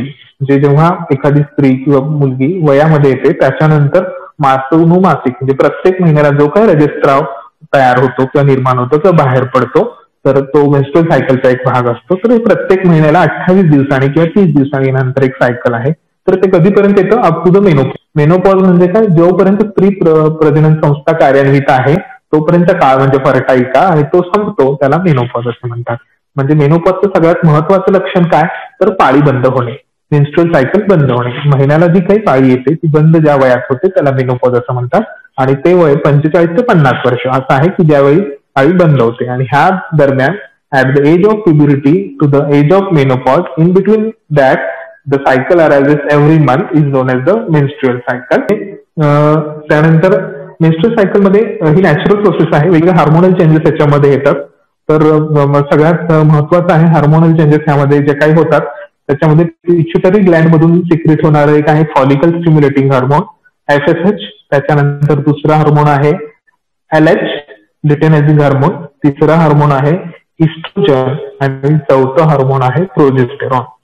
तर 4 हार्मोन तुम्हाला नावं लक्षात ठेवायचे आहेत. सगळ्यात महत्वाचं FSH फॉलिकल स्टिम्युलेटिंग हार्मोन, त्यानंतर दुसरं नाव आहे LH लिटेनायझिंग हार्मोन, तिसरं नाव आहे इस्ट्रोजन, आणि चौथं नाव आहे प्रोजेस्टेरॉन. ही 4 महत्वाचे हार्मोन्स आहेत की जे काही मेन्स्ट्रुअल सायकल, फिमेल मधलं मेन्स्ट्रुअल सायकल कंट्रोल करतात. त्यामुळे ह्या 4ही हार्मोन्सची नावं तुम्हाला माहिती असणं महत्वाचं आहे. आता आपण डेज बघूयात की मेन्स्ट्रुअल सायकल कसं असतात.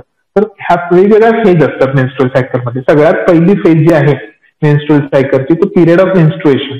पहिले 4 ते 5 दिवस, पाळीच्या पहिल्या 4 ते 5 दिवस मध्ये ब्लिडिंग होतं, खूप ब्लिडिंग होतं सुरुवातीला 5 दिवस. तर ती आहे पिरियड ऑफ मेन्स्ट्रुएशन. मेन्स्ट्रुएशन त्याला म्हणतो आपण, की ज्याच्यामध्ये प्रत्येक स्त्रीला खूप त्रास होतो, पोटात दुखतं, कंबर दुखते किंवा वेगवेगळे त्रास होत असतात. आणि त्यामध्ये काय होतं, गर्भाशयातले जे काही रक्तवाहिन्या आहेत त्या सगळ्या फुटतात आणि त्यातला जो काही रक्तस्राव आहे तो योनी मार्गातून बाहेर पडत असतो. आणि त्यावेळी काय होतं, गर्भाशय आकुंचनाने प्रसरण पावत असतो आणि त्याच्यामुळे पोटात क्रॅम्प्स म्हणजे असं मुरडा आल्यासारखं दुखणं म्हणतो आपण, असं दुखत असतं. आणि त्याच्यामुळे ते स्पाझमोडिक पेन म्हणतो आपण. अशा पद्धतीने ते सगळं काही आतल्या गर्भाशयातल्या रक्तवाहिन्या आहेत त्या फुटून गर्भाशयाला जे काही आत शेडिंग झालेलं असतं ते रजस्त्राव सगळा 4 दिवस ब्लिडिंग मध्ये येतो. त्याच्यानंतर जे काय आपण बघतोय period of regeneration of endometrium. Regeneration of endometrium ह्याच्यामध्ये कुठलाही सगळ्यात महत्वाचा FSH हार्मोन आहे, follicle stimulating hormone. Follicle stimulating hormone आहे ते पिट्युटरी ग्लँड सिक्रेट करते. आपल्या डोक्यामध्ये जी काही पिट्युटरी ग्लँड आहे पीयूषिका ग्रंथी, तर त्या पीयूषिका ग्रंथीमधून फॉलिकल स्टिम्युलेटिंग हार्मोन सिक्रेट होतं. आणि under the influence of follicle stimulating hormone तर आपली जी काही menstrual period of regeneration of endometrium आहे तर ती होते. तर ह्याच्यामध्ये काय होतं, तर फॉलिकल डेव्हलप व्हायला तयार होतात त्याच्यामध्ये फॉलिकल स्टिम्युलेटिंग हार्मोन मध्ये, आणि एंडोमेट्रियमचा थिकनेस हळूहळू वाढायला लागतो. तर त्याच्यानंतर 14व्या दिवशी जर हार्मोन कुठलं बघितलं तर ल्युटेनायझिंग हार्मोन नावाचं एक हार्मोन होतं. तर ते ल्युटेनायझिंग हार्मोन काय करतं, तर ते ओव्ह्युलेशन साठी रिस्पॉन्सिबल आहे. ओव्ह्युलेशन म्हणजे काय, तर जे काही ग्रॅफिन फॉलिकल तयार झालेलं असतं त्या फॉलिकल मधून ओव्हम बाहेर पडण्यासाठी जे काही हार्मोन रिस्पॉन्सिबल आहे त्याला ल्युटेनायझिंग हार्मोन म्हणतात. 14व्या दिवशी म्हणजे पाळी सुरू झाल्यानंतर पहिले 5 दिवस तुमचं ब्लिडिंग झालं, 5व्या ते 14व्या दिवशीपर्यंत period of regeneration of endometrium म्हणजे काय, तर आपलं गर्भाशयाचं अस्तर, तर ते अस्तर थिक व्हायला लागतं, कडक व्हायला लागतं. आणि त्याच्यानंतर 14व्या दिवशी ल्युटेनायझिंग हार्मोनच्या इन्फ्लुएन्स मध्ये ओव्ह्युलेशन होतं किंवा जे काही oocyte आहे किंवा गॅमेट आहे ते बाहेर पडतं. ठीक आहे. आणि त्याच्यानंतरची जी काही पुढची प्रोसेस आहे त्याच्यामध्ये 2 हार्मोन महत्वाचे आहेत, एक तर इस्ट्रोजन आणि दुसरं आहे progesterone. Estrogen and progesterone, one of the several follicles in the ovary, start to develop along with the oocytes present in it under the effect of the follicle stimulating hormone. Developing follicles secrete estrogen, म्हणजे जे काय follicle develop होत असतात ते काय secret करतात, तर oestrogen secret करतात. आणि ते इस्ट्रोजन जे काही सिक्रेट होत नंतर परत फॉलिकल डेव्हलप व्हायला ल्युटेनायझिंग हार्मोन जे आहे ते फॉलिकल बर्स्ट करण्यासाठी रिस्पॉन्सिबल आहे 14व्या दिवशी. एकदा का ओव्ह्युलेशन झालं की त्याच्यानंतर प्रोजेस्टेरॉन कोण सिक्रेट करतो तर कॉर्पस लुटेम नावाचा एक भाग असतो, तो प्रोजेस्टेरॉन सिक्रेट करतो. आणि त्याच्यानंतर कॉर्पस जे आहे ते कॉर्पस अल्बिकन्स मध्ये होतं. याच्यामध्ये तुम्हाला सगळ्यात मी सांगतो बघ, परीक्षेच्या दृष्टिकोनातून महत्वाचं तुम्हाला एक महत्वाचा आहे पॉईंट. दुसरा महत्वाचा मुद्दा आहे की हॉर्मोन्स कुठले कुठले आहेत. Follicle stimulating hormone, ल्युटेनायझिंग hormone, oestrogen आणि प्रोजेस्टेरॉन, हा दुसरा मुद्दा आला. तिसरा मुद्दा आहे त्याचे स्टेजेस कुठले आहेत. सगळ्यात पहिली आहे की मेन्स्ट्रुएशन फेज, ज्याच्यामध्ये ब्लिडिंग होतं. दुसरी आहे पिरियड ऑफ रिजनरेशन, की ज्याच्यामध्ये एंडोमेट्रियम वाढायला लागतो. तिसरी आहे ओव्ह्युलेटरी फेज, ज्याच्यामध्ये ओव्ह्युलेशन होतं. आणि चौथी आहे period of secretion of ग्लॅन्ड्स of endometrium. ह्या 4 स्टेजेस सगळ्यात महत्वाचे तुम्ही मुद्देसूदपणे लिहू शकता. आणि मग त्या 4 स्टेजेस मध्ये काय काय चेंजेस होतात. मेन्स्ट्रुएशन मध्ये काय होतं, ब्लिडिंग होतं. Period of regeneration of endometrium मध्ये काय होतं की एंडोमेट्रियमचा थिकनेस वाढायला लागतो. ओव्ह्युलेटरी फेज मध्ये काय होतं तर ओव्ह्युलेशन, ओव्हम बाहेर पडतं. चौथ्या फेज मध्ये पिरियड ऑफ सिक्रेशन ऑफ ग्लॅन्ड्स मध्ये काय होतं तर एंडोमेट्रियमचा थिकनेस वाढायला. गोष्टी तुम्हाला परीक्षेच्या दृष्टिकोनातून लक्षात घेणं खूप महत्वाचं आहे. कशा होतात आणि ह्याच्यामध्ये हार्मोन कंट्रोल काय काय आहे. थिकनिंग, एंडोमेट्रियम थिकनेस जो आहे म्हणजे गर्भाशयातला आतलं जे अस्तर आहे त्याची साईज कशी वाढत त्याच्यामध्ये हे करायचं. त्याच्यानंतर काय होतं की सपोज त्याच्यामध्ये पुढे असं गर्भाशयाची जी काही period of secretion of ग्लॅन्ड्सची phase तयार झाली, त्याच्यानंतर जर तिथे ओहम आला आणि तो ओहम आणि स्पर्मचं फ्युजन झालं तर पुढे झायगोट फॉर्मेशन होणार आहे, एम्ब्रिओ फॉर्मेशन. त्याच्यानंतर मात्र मेन्स्ट्रुएशन होणार नाही किंवा मेन्स्ट्रुअल फ्लुइड बाहेर येणार नाही. झायगोट फॉर्मेशन झालं नाही, फर्टिलायझेशन झालेलं नाही, मात्र तिथे एम्ब्रिओ फॉर्म होणार नाहीये. त्यामुळे जे काही मेन्स्ट्रुएशन ओव्ह्युलेशनच्या पिरियड नंतर गर्भाशयाचं अस्तर जाड झालेलं आहे त्याचं शेडिंग ऑफ होतं. म्हणजे त्यातल्या रक्तवाहिन्या ज्या आहेत त्या फुटतात आणि ते ब्लिडिंग स्वरूपात बाहेर. म्हणजे याच्यात तुम्हाला महत्वाचं लक्षात आहे, जर फक्त झायगोट फॉर्मेशन म्हणजे पुरुष बीज आणि स्त्री बीज यांचा संयोग होऊन जर काही गर्भ तयार झाला तरच मेन्स्ट्रुएशनची प्रोसेस थांबते. जर का असा गर्भ तयार झाला नाही, पुरुष बीज आणि स्त्री बीजाचा संयोग होऊन, मात्र आत जे काही अस्तर तयार होतं ते फुटतं आणि ब्लिडिंग सगळं बाहेर येतं आणि परत मेन्स्ट्रुअल सायकल पासून निर्माण व्हायला लागते. हे सगळ्यात महत्वाचं आहे. थोडक्यात काय, आज जी काही ही मेन्स्ट्रुअल सायकल आहे ते येणाऱ्या गर्भाच्या तयारीसाठी आज अस्तर तयार होणं अशा स्वरूपाचं असतं. आणि गर्भ किंवा प्रेग्नन्सी राहिली तर ते अस्तर त्या निर्माण होणाऱ्या गर्भाला सपोर्टिव्ह त्याला त्याचं पोषण करण्यासाठी जबाबदार असतं. पण जर का प्रेग्नन्सी राहिली नाही तर आज जे काही तयार झालेलं अस्तर किंवा ब्लिडिंगचं सगळं हे आहे ते सगळं फुटतं, शेडिंग ऑफ होतं, त्यातले सगळ्या ब्लड वाहिन्या, रक्तवाहिन्या, आणि ते मेन्स्ट्रुअल फ्लुइडद्वारे बाहेर येतं. तर हे लक्षात ठेवा. 28 डेजची सायकल, 28 ते 30 दिवसाची सायकल असते. पहिले जे काही 4 ते 5 दिवस ब्लिडिंग होतं, ब्लिडिंग नंतर एंडोमेट्रियम थिकनेस वाढायला लागतो. 14व्या दिवशी ओव्ह्युलेशन होतं. 14व्या नंतर पुढचे दिवस आहे त्याच्यामध्ये परत सिक्रेशन होऊन एंडोमेट्रियम थिकनेस वाढतो. आणि याच्यामधले हार्मोन जसं मी तुम्हाला सांगितलं, follicle stimulating hormone, ल्युटेनायझिंग hormone, oestrogen आणि प्रोजेस्टेरॉन सगळ्यात महत्वाचे हार्मोन त्याच्यामध्ये आहेत. त्याच्यानंतर हे सगळ्यात महत्वाचं मेन्स्ट्रुअल सायकल तुम्हाला कळणं गरजेचं आहे. फिमेल रिप्रोडक्टिव्ह सिस्टीम, आता मी जे काही सांगितलं ते आता मी पॉईंट वाईज तुम्हाला सांगतो सगळं. बघा, female reproductive system undergoes some changes at puberty and those changes repeat at the interval of every 28 to 30 days. Every 28 to 30 days नंतर जे येणारं सायकल आहे त्याला मेन्स्ट्रुअल सायकल असं म्हणतात. These repetitive changes are called menstrual cycle. Menstrual cycle is a natural process controlled by 4 hormones. मी जे सांगितलं तसं. Those 4 hormones are follicle stimulating hormone. त्यापैकी जे एक आहे follicle stimulating hormone, दुसरा आहे luteinizing hormone, तिसरा आहे estrogen and progesterone. These are the 4 hormones which are very much important in the menstrual cycle. One of these several follicles in the ovaries start to develop along with the oocyte present in it under the effect of follicle stimulating hormone. म्हणजे follicle stimulating hormone जे काही ovary pituitary मधून secret होतं त्याच्या influence मध्ये ovary मधले follicle develop व्हायला लागतात. दिस डेव्हलपिंग फॉलिकल सिक्रेट इस्ट्रोजन, म्हणजे जे काही फॉलिकल डेव्हलप होतं ते इस्ट्रोजन हार्मोन सिक्रेट करतं. आणि endometrium of the uterus start to develop और regenerate under the effect of the oestrogen. म्हणजे जे काही इस्ट्रोजन नावाचं हार्मोन सिक्रेट झालेलं आहे त्याच्या इन्फ्लुएन्स मध्ये एंडोमेट्रियम म्हणजे गर्भाशयाचं अस्तर डेव्हलप व्हायला लागतं किंवा तयार व्हायला लागतं. त्याच्यानंतर काय होतं, मीन व्हाईल म्हणजे याच्या दरम्यान काय होतं, developing follicle complete its development, जे काही फॉलिकल पूर्णपणे डेव्हलप व्हायला लागलेलं असतं ते कम्प्लीट करतात. First under the effect of ल्युटेनायझिंग hormone and oocyte is release, म्हणजे ल्युटेनायझिंग हार्मोन जे काय आहे त्याच्या इन्फ्लुएन्स मध्ये फुटतं आणि जे काही एग आहे ते बाहेर येतं. त्या प्रोसेसला काय म्हणतात? ओव्ह्युलेशन. ओव्ह्युलेशन म्हणजे काय? It is a process in which ovum bast out, म्हणजे ओव्हम त्याच्यामधून बाहेर येतं, त्याला ओव्ह्युलेशन असतं असं म्हणतात. Remaining tissue of the bast follicle forms the corpus ल्युटेम. जे काही ओव्हम बाहेर पडल्यानंतर जे काही फॉलिकल रिकामा होतं त्याला कॉर्पस ल्युटेम असं म्हणतात. आणि कॉर्पस ल्युटेम आहे ते प्रोजेस्टेरॉन सिक्रेट करतं. Endometrial ग्लॅन्ड secret dear secretion under the effect of the progesterone, म्हणजे प्रोजेस्टेरॉनच्या इन्फ्लुएन्स खाली एंडोमेट्रियल काही ग्लॅन्ड्स असतात ते सिक्रेट करतात असं आहे. तर हे मेन्स्ट्रुअल सायकल तुम्हाला ह्यातले काही शब्द आहेत ना पुन्हा वाचल्यानंतरच लक्षात येणार आहेत. एसएसएच असेल, एलएच असेल, ल्युटेनायझिंग हार्मोन आहे, इस्ट्रोजन आहे, प्रोजेस्टेरॉन आहे. तर ह्यातली कन्सेप्ट कळल्यानंतर जेव्हा तुम्ही पुन्हा ह्या सगळ्या गोष्टी वाचाल तेव्हा तुमच्या ते काही शब्द आहेत त्यांचे हे सगळे शब्द तुम्हाला नाही, जेव्हा तुम्ही हे सगळं ऐकायला लागाल तेव्हा तुम्हाला ते तुमच्या डोक्यामध्ये हे सगळे. पुढचं मी सांगतो, if oocyte is not fertilised within 24 hours, corpus ल्युटेम become इनएक्टिव्ह and transform into corpus अल्बिकम. म्हणजे जर ती फर्टिलायझेशन झालंच नाही, म्हणजे फिमेल मध्ये स्पर्म आलाच नाही, तर काय होतं? तर कॉर्पस ल्युटेम बिकम्स इनएक्टिव्ह. कॉर्पस ल्युटेम इनएक्टिव्ह होतो आणि तो कार्पस अल्बिकन्स मध्ये होतो. अल्बिकन्स म्हणजे स्कार, जखमेचा कसा व्रण राहतो ना तसा त्या एग्जला स्कार राहतो, त्यांना corpus albicans. Due to this secretion of estrogen and progesterone stop completely. ह्याच्यामुळे काय होतं? जर तिचं फर्टिलायझेशनच झालं नाही तर पुढच्या प्रोसेस होणार नाहीत ना.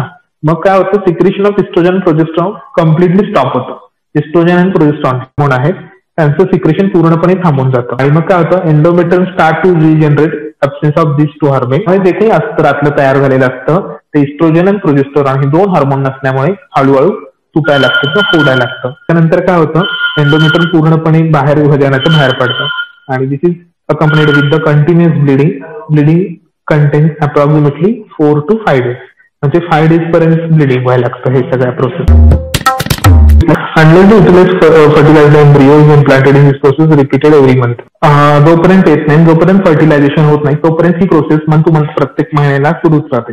म्हणजे काय? थोडक्यात गर्भाशयामध्ये अस्तराची निर्मिती होणार, बाळासाठी स्पर्म आणि ओव्हमचं फ्युजन होतं की नाही याची वाट बघितली जाणार.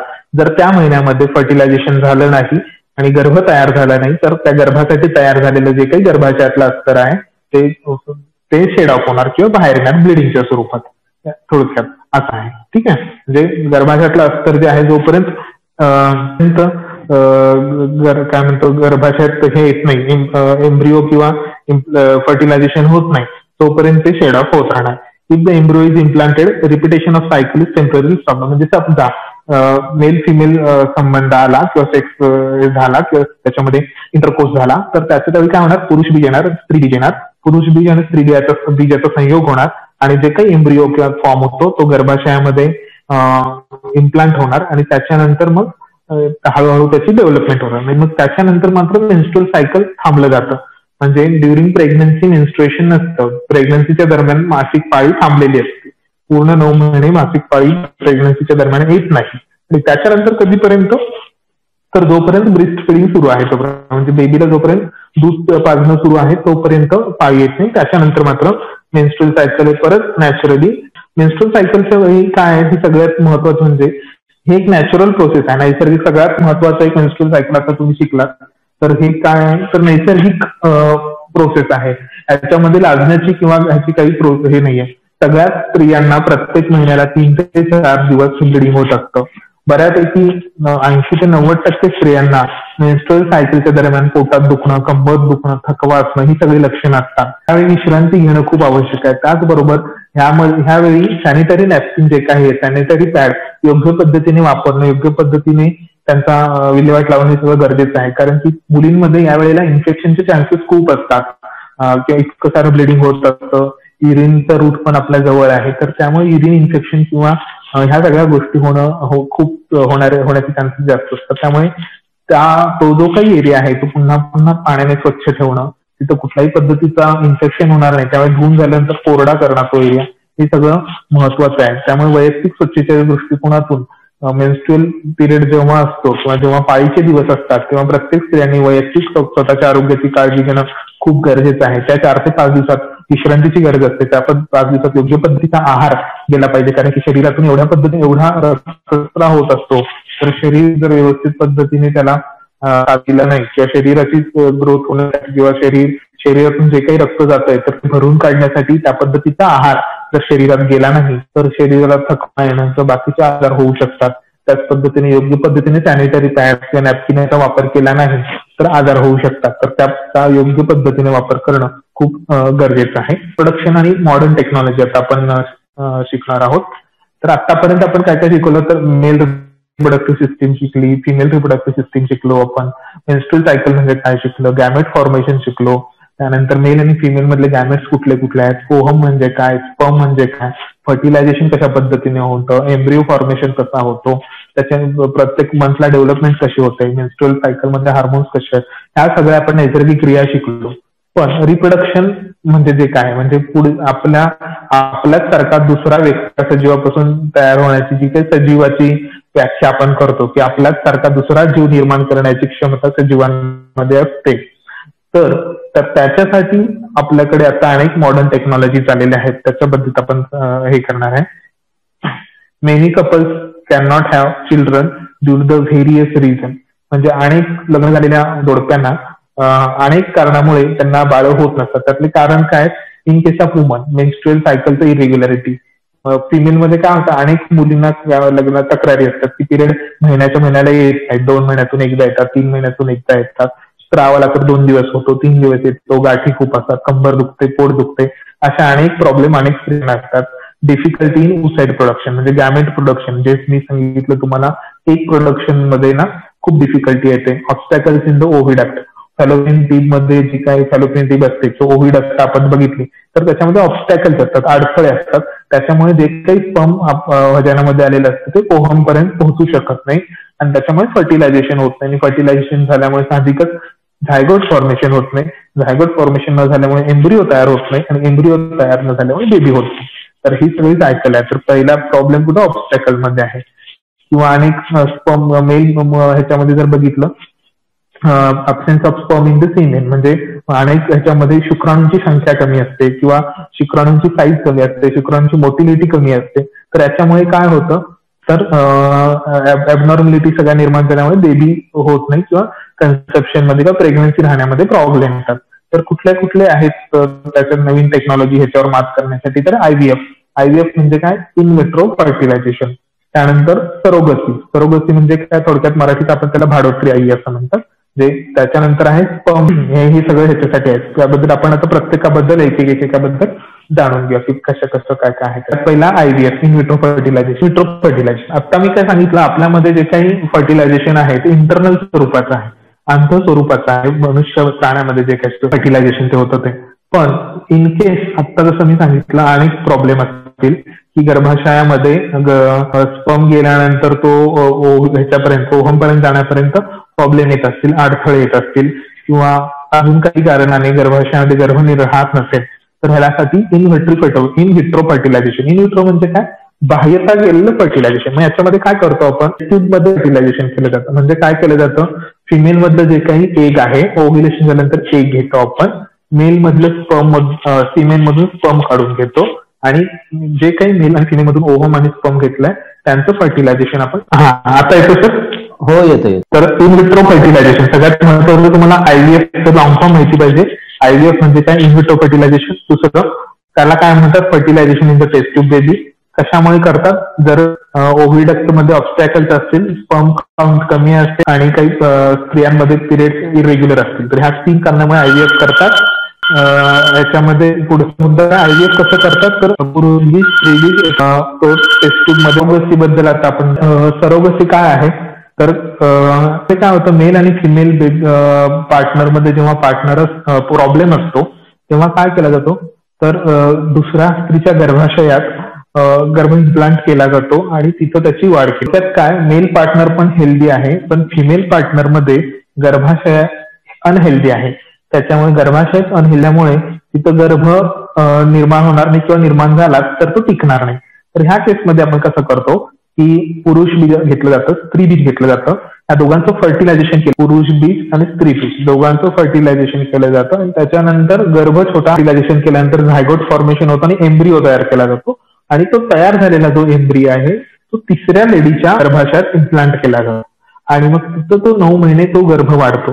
म्हणजे काय, जी काही तिसरी लेडी आहे तिचं ते बीज नाहीये किंवा तिच्या मिस्टरांचं पण बीज नाही, तर दुसरे स्त्री आणि पुरुष यांचं ते गर्भ आहे आणि तो फक्त तात्पुरता तिसऱ्या स्त्रीच्या गर्भाशयामध्ये ठेवला आहे. त्याला सरोगसी म्हणतात. म्हणजे थोडक्यात धाडसी बीज एकाचं, स्त्री बीज एकाचं आणि दोघांचं झाल्यानंतर जो काही गर्भ तयार होतो तो तिसऱ्या एका स्त्रीचा तात्पुरता गर्भाशय वापरायला घ्यायचा. 9 महिने ते बाळ तिथं राहिलं जातं आणि पुन्हा डिलिव्हरी झाली की ज्यांचं ते बाळ होतं, म्हणजे ज्यांचं ते स्त्री बीज आणि पुरुष बीज होतं त्यांना ते बाळ दिलं जातं. आणि ह्याच्यामध्ये पूर्ण सिक्रेट किंवा ह्याच्याबद्दल बरेच लॉ आहेत भारतीय. आपण सरती गोष्टी की एखाद्या स्त्रीचा गर्भाशय व्यवस्थित नसेल आणि तिथं आपल्याला त्यामुळे त्या बाईला मूल होत नसेल तर पुरुष बीज आणि स्त्री बीज यांचं टेस्ट ट्यूब मध्ये संयोग केला जातो आणि तिथं फर्टिलायझेशन झालं की जो काही एम्ब्रिओ तयार होतो तो तिसऱ्या एखाद्या स्त्रीच्या गर्भाशयात इम्प्लांट केला जातो. 9 महिने बाळ ते तिथं वाढतं आणि डिलिव्हरी झाली की पुन्हा त्याच्या मूळ जे काही पॅरेंट्स आहेत, आई वडील आहेत, त्यांच्याकडे दिलं जातं. म्हणजे थोडक्यात एखादा उसना किंवा भाडे तत्वावर एखादा गर्भाशय वापरायला घेतला जातो आणि त्याच्यामध्ये तो फक्त गर्भ जातो आणि मूळ आई वडिलांकडे तो त्यांच्याकडे परत दिला जातो. आणि अशी जी काही तिसरी व्यक्ती असते तिला सरोगेट मदर असं म्हटलं जातं. तर फक्त तुम्हाला इथं ही कन्सेप्ट कळली पाहिजे, व्हॉट इज सरोगसी आणि सरोगेट मदर. आता जसं ब्लड बँक असते तशी स्पर्म बँक असते. स्पर्म म्हणजे काय, सीमेन. प्रत्येक पुरुषामध्ये जे काही शुक्राणू तयार होतात ते स्पर्म मध्ये असतात. आजकाल असे अनेक पुरुष आहेत की ज्यांच्यामध्ये स्पर्म काउंट 0 असतो, म्हणजे 0 स्पर्म्स असतात, त्यामुळे त्यांना बाळ होत नाही. तर अशा ठिकाणी स्पर्म डोनेशनच्या माध्यमातून तिथे स्पर्म ठेवले जातात आणि त्याच्यातून जेव्हा इन्फ्लंट फर्टिलायझेशनला गरज असते तेव्हा त्यातून स्पर्म घेतले जातात आणि त्याचं फर्टिलायझेशन करून तर स्पर्म बँक बद्दल आपण म्हणतो, जसं ब्लड बँक असते स्पर्म बँक असते. बँकमध्ये हेल्दी स्पर्म ठेवले जातात आणि त्याच्यापासून जेव्हा गरज असेल त्याप्रमाणे ते डोनेट केले जातात. तर ट्विन्स आहेत, ट्विन्स म्हणजे जुळे. तर बऱ्याच वेळा अनेक कपल्सना जुळे होतात. त्याच्यामध्ये पण अनेक प्रकार आहेत. त्यातले 2 महत्वाचे प्रकार म्हणजे आयडेंटिकल ट्विन्स आणि डिसआयडेंटिकल ट्विन्स. आयडेंटिकल म्हणजे काय, जे दोन्ही दिसायला सारखे आहेत, आणि जे अनआयडेंटिकल म्हणजे असं बरेच तुम्ही भावंड बघितले असतील की जुळे आहेत पण दिसायला सारखे नाहीयेत आणि जुळे आहेत मात्र दिसायला सारखे. तर त्याचं कारण परत तेच आहे की मोनोझायगोटिक ट्विन्स आणि डायझायगोटिक ट्विन्स असं. एम्ब्रिओ फॉर्म झाल्यानंतर early stage of zygote formation जे असतं त्याच्यामध्ये काय होतं, मिओटिक डिव्हिजन होतं आणि त्याच्यामध्ये एकाच गॅमेट फॉर्मेशन मध्ये 2 एम्ब्रिओ तयार होतात आणि त्याच्यामुळे परत डिव्हिजन होऊन 2 गर्भ तयार होतात. तर अशा गर्भामध्ये जे काही बाळ तयार होतं ते दिसायला सारखे, एकाच 1चे 2 मिओटिक डिव्हिजन डबल होतात आणि त्याच्यामुळे जे काही डिव्हिजन झाल्यानंतर गर्भ तयार होतो त्याच्यात निर्माण होणारी बालकही दिसायला सारखी. पण ह्याच्यामध्ये जर 2 आणि 2 स्पर्म असं जर फर्टिलायझेशन झालं तर त्याच्यापासून होणारी बाळ मात्र दिसायला वेगळी असतात. आता जी स्लाइड आहे ती रिप्रोडक्टिव्ह हेल्थची आहे. Person state of being physical, mental and social strongest is called age health. हेल्थची व्याख्या दिलेली आहे की जो फिजिकली, मेंटली आणि सोशली स्ट्रॉंग असतो त्याला हेल्थ असं म्हणतात. In our country there scene lack of awareness regarding reproductive health due to the various region. म्हणजे आपल्याकडे लैंगिक शिक्षणाचा खूप प्रॉब्लेम आहे, आपण त्याच्याबद्दल इंटरेस्ट घेत नाही किंवा लोकांना ह्याच्याबद्दल काही माहिती नसतं. तर याच्याबद्दल बरीच कारणं आहेत. एकतर ट्रॅडिशन असेल, शिक्षणाचा अभाव असेल किंवा बाकीच्या सगळ्या गोष्टी असतील. तर ह्या गोष्टी चुकीच्या आहेत. आपल्याला ह्या सगळ्या गोष्टीची माहिती असणं आवश्यक आहे. स्पेशली रिप्रोडक्टिव्ह सायकल असेल, मेन्स्ट्रुअल सायकल असेल, त्यावेळी काय काळजी घेणं महत्वाचे आहे. आपल्याकडे जे काही अवयव आहेत रिप्रोडक्टिव्ह हेल्थचे, प्रजनन संस्थेचे काय काय अवयव आहेत तर त्या सगळ्यांची माहिती असणं आपल्याला महत्वाचं आहे. तर जी काही मेन्स्ट्रुअल सायकल बद्दल मी तुम्हाला माहिती दिली किंवा बाकीच्या सगळ्या रिप्रोडक्टिव्ह ऑर्गन बद्दल माहिती दिली ती सगळ्यांना त्या पद्धतीने असणं खूप. आता काय होतं की नावळे वुमन्स आर वर्किंग, बऱ्याच स्त्रिया ह्या वर्किंग आहेत, ऑफिसमध्ये काम करतात, हॉस्पिटलमध्ये काम करतात, बाहेर नोकऱ्या करतात. तर पुरुषांपेक्षा प्रत्येक स्त्रीचं शरीर हे वेगळं आहे. मी तुम्हाला तसं सांगितलं, प्रत्येक स्त्रीला प्रत्येक महिन्याला मासिक स्त्राव येतो किंवा रजस्त्राव होतो. त्यावेळी त्यांना वेदना खूप होत होतात, कंबर दुखत असते, पोट दुखत असतं किंवा थकवा खूप आलं असतं. त्यावेळी त्यांना मेंटल आणि फिजिकल दोन्ही पद्धतीने सपोर्ट देणं, शारीरिक त्यांना आराम देणं आणि मेंटली त्यांना विश्रांती देणं ह्या पद्धतीचं गरजेचं असतं. तर तेव्हा मेन्स्ट्रुअल सायकलचे जे काही प्रॉब्लेम असतील तर त्यांचं समजून घेणं, स्त्रियांना सपोर्ट करणं, त्यांना क्लीन करणं किंवा स्वच्छतेसाठी टायमिंग देणं, ह्या सगळ्या गोष्टी महत्वाच्या आहेत. रिप्रोडक्टिव्ह हेल्थ चांगली ठेवण्याच्या दृष्टिकोनातून पुरुषांपेक्षा स्त्रियांसाठी खूप चॅलेंजिंग असतं. तर त्या दृष्टिकोनातून स्त्रियांना समजावून घेणं, त्यांना त्यांच्या स्वच्छतेविषयी त्यांचा आदर करणं. आता सेक्शुअल डिझीज बद्दल सांगितलेल्या अनेक पद्धतीचे लैंगिक आजार आहेत. त्यातले सिफिलिस, गनोरिया हे दोन महत्वाचे आजार आहेत. सिफिलिस आणि गनोरिया हे दोन आजारांची नावं आहेत सेक्शुअल डिझीज मधल्या. ते दोन्ही आहेत ते बॅक्टेरियामुळे होतात, जसं आपण कोरोना हा व्हायरसमुळे होतो. तर सिफिलिस आणि गनोरिया हे बॅक्टेरियामध्ये होतात. बॅक्टेरिया आणि व्हायरस त्यातला फरक तुम्ही शिकलेला. त्याच्यामध्ये काय होतात, various patches of body including जेनायटल, म्हणजे सगळीकडे हे पॅचेस येतात, रेड पॅचेस येतात, सूज असते, खांद्यांवर सूज आलेले असतात. हे सिफिलिसचं हे आहे. Painful and burning sensation during युरिनेशन, म्हणजे लघवीला खूप आग होते, दुखतं, आणि पेनिस किंवा व्हजायनल एरिया जे आहे तिथं सगळीकडं, किंवा आय थ्रोट हे इकडे सगळीकडे रॅशेस आलेले असतात. म्हणजे दोन डिसीज बद्दल इथं सांगितलंय, सिफिलिस आणि गनोरिया हे दोन महत्वाचे आजार आहेत जे सेक्शुअली ट्रान्समिटेड डिसीज आहेत. म्हणजे सेक्समुळे जे काही ट्रान्समिट होणारे डिसीज आहेत त्यातले दोन, जसं तुम्हाला एड्स माहिती असेल तर एड्स सारखे ते दोन महत्वाचे अजून दुसरे आजार आहेत, ते म्हणजे सिफिलिस आणि गनोरिया. त्याच्यामध्ये काय होतं की वेगवेगळ्या प्रकारचे रॅशेस येतात, सांध्यांना सूज आहे, लघवीची भागाला सूज येते, लघवी करताना आग होते किंवा लघवीला जळजळ होते, लघवीची जागा सुजते. तर हे सगळे जे काही आहे ते सिफिलिस आणि गनोरिया दोन आजारांची लक्षणं आहेत. तुम्हाला काय प्रश्न विचारायचे असले तर हात करा, आकाश सर त्यांना अनम्यूट करणार आहे. तर बऱ्याच प्रश्न सर आहे. सर हा विचारा सर. या मासिक पाळी बऱ्याच अजून ग्रामीण भागामध्ये याच्याबद्दलच्या ज्या अंधश्रद्धा आहेत त्या अंधश्रद्धा कशा दूर. सगळ्यात महत्वाचं आहे की मासिक पाळीबद्दल ज्या ग्रामीण भागात बऱ्याच किंवा त्याच्याकडे आपल्याकडे असं असतं की 4 दिवस पाळी आले की काही करायचं नाही, देवघरात जायचं नाही, कोणाला स्पर्श करायचं नाही, किंवा काय म्हणू अजून काही बऱ्याच गोष्टी असतील, बाहेर कुठे फिरायचं नाही, तशा अनेक अंधश्रद्धा आहेत. किंवा त्या गोष्टीला किंवा आपण एवढं उघडपणे बोलत नाही मासिक पाळीबद्दल, किंवा काहीतरी वेगळं किंवा विचित्र घडलं अशा पद्धतीचं आपलं वातावरण असतं, ते चुकीचं आहे. प्रत्येक स्त्रीच्या स्वरूपात प्रत्येक स्त्रीत्वच म्हणजे काय, मेन्स्ट्रुअल पाळी, मासिक पाळी येणं हे पुरुषापेक्षा असणार तिचं वेगळं पण आहे. आणि ते पाळी येणं हे खूप गरजेचं आहे. त्याच्यामुळे तर आपलं मनुष्य प्रजाती टिकून आहे किंवा वंश टिकून आहे. तर पाळीच्या काळामध्ये ज्या काही अंधश्रद्धा आहेत, अन्न बनवायचं नाही किंवा घरात अन्न तयार करायचं नाही, दुसऱ्याला शिवायचं नाही, किंवा ह्या सगळ्या गोष्टी ठीक आहेत. त्यावेळेची मेंटॅलिटी किंवा त्यावेळेचं त्या लोक मानसिकता, यामुळे त्या काही गोष्टी असतील. पण आता आपण शिकलेलो आहोत, त्याला सगळ्या गोष्टी यातलं सायन्स आपल्याला सगळं माहिती झालेलं आहे. तर ह्या गोष्टी न पाळणं गरजेचं आहे, किंवा आपण स्वतःहून पुढाकार घेणं, घरातल्या व्यक्तींना आपण सांगणं की मासिक पाळी येणं म्हणजे काही चुकीचं नाहीये, तर प्रत्येक शरीरात होणारा तो बदल आहे. त्यावेळी फक्त विश्रांतीची गरज असते, त्यामुळे आपण घरात विश्रांती घेणं गरजेचं आहे. कारण की बऱ्याच प्रमाणात रक्तस्राव होत असतो, कंबर दुखत असते, पाठ दुखत असते. तर याच्यामुळे घरात फक्त विश्रांती घ्या. पण ह्या बाकीच्या ज्या काही गोष्टी आहेत, धार्मिक भाग न घेणं किंवा कोणाला स्पर्श न करणं, एकटं बसणं, तर ह्या सगळ्या चुकीच्या आहेत असं नाहीये. तुम्ही सगळ्या गोष्टी व्यवस्थितपणे मासिक पाळीत करू शकता. फक्त वैयक्तिक स्वच्छतेची काळजी ह्या काळात घेणं महत्वाचं आहे. आणि उलट आहार मात्र ह्या मासिक पाळीच्या काळात तुम्ही जर चांगला घेतला तर तुमचं आरोग्य चांगल्या पद्धतीने टिकण्यासाठी. थॅलेसेमिया मायनर आणि थॅलेसेमिया मेजर अशा दोन हे आहेत. आणि काय होतं तर आपल्या ज्या काही बोन मॅरो आहेत, म्हणजे बोन मॅरोचं काम असतं शरीरात पांढऱ्या पेशी, लाल पेशी तयार करणं, रक्तपेशी तयार करणं. जेनेटिकल हा प्रॉब्लेम आहे क्रोमोझोममुळे. ज्यांची लग्न नातातल्या नातात होतात, म्हणजे जवळच्या नात्यातली लग्न असतील, किंवा आदिवासी लोकांमध्ये ह्याचं प्रमाण खूप आहे. आपल्याला महाराष्ट्रात जर बघितलं, नंदुरबार, धुळे एरिया जो आहे, तिथल्या लोकांमध्ये, तिथल्या मुलांमध्ये थॅलेसेमियाचं प्रमाण खूप जास्त आहे. तर हा एक हेरिडेटरी म्हणजे अनुवंशिक आजार आहे. नात्यातलं लग्न असणं किंवा जवळच्या ह्याच्यातलं लग्न असणं, त्याच्यामुळे क्रोमोझोमल डिफेक्ट तयार होतो. तो क्रोमोझोम मध्ये ॲबनॉर्मॅलिटी येते आणि त्याच्यामुळे शरीरात तयार होणारं हिमोग्लोबिन जे आहे ते पूर्णपणे तयार होत नाही.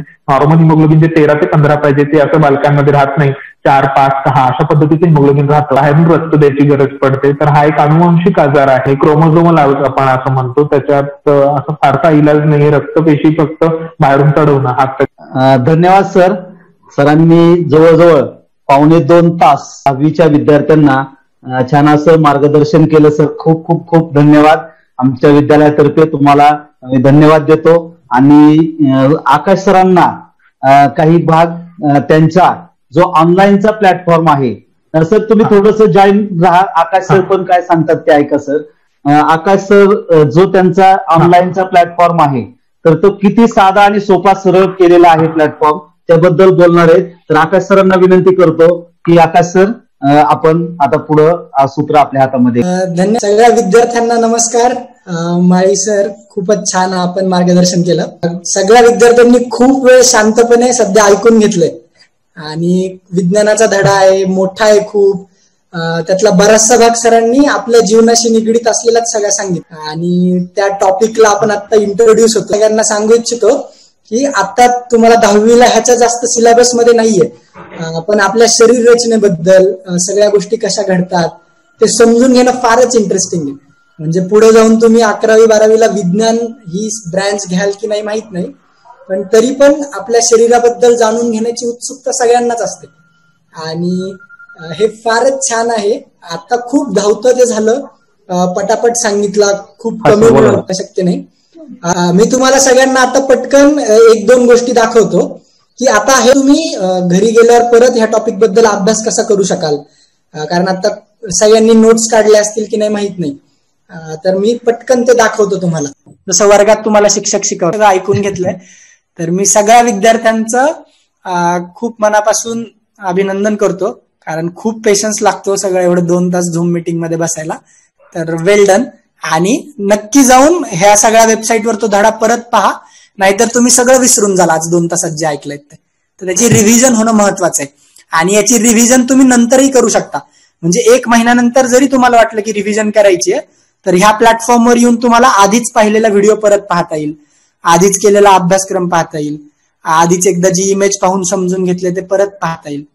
तुम्हाला जे व्हॉट्सअपवर फॉरवर्ड येतंय ते व्हॉट्सअप चॅटमध्ये जुनं होत जातं. तसं ह्या प्लॅटफॉर्मचा फायदा आहे की तुम्ही कधी पण परत येऊन विषय निवडू शकता. इंग्रजीचा धडा निवडला आणि त्याच्यामध्ये खूप छान छान गोष्टी वापरल्यात. म्हणजे ह्या धड्याची सुरुवात आता जाहिरातीने होतीये की एक जाहिरात दाखवली आहे गुगलची आणि त्याच्यावर आधारित तुम्हाला पुढे पाठ शिकवलाय. असं खूप इंटरेस्टिंग प्रकारे ह्याच्यावर सगळं लर्निंग आहे आणि 1ली ते 9वी साठी देखील वरती लिंक दिली आहे, त्याच्यावर रजिस्ट्रेशन करावं लागतं, ते तुम्हाला तिथं गेल्यावर समजेल. परत एकदा फक्त याच्यावर अभ्यास कसा करायचा ते सांगतो. पुढचा धडा पाहता येणार आहे. महत्वाचं तेच आहे की आपल्याला परीक्षेच्या दृष्टीने आपल्याला सर्वांनाच तयारी करायची.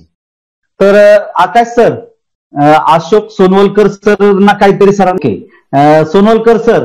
हा सर. माळी सरांना प्रश्न विचारणार होते, तुम्ही विचारा. ओके. माझा माळी सरांना एक प्रश्न असा आहे की सर, हार्मोन जे बॅलन्स होतात, इस्ट्रोजन आणि प्रोजेस्टेरॉन आणि टेस्टोस्टेरॉन, हे मेल आणि फिमेल हार्मोन्स बद्दल थोडं माहिती दिली तर बरं पडेल. आवाज येतो माझा? हो येतो.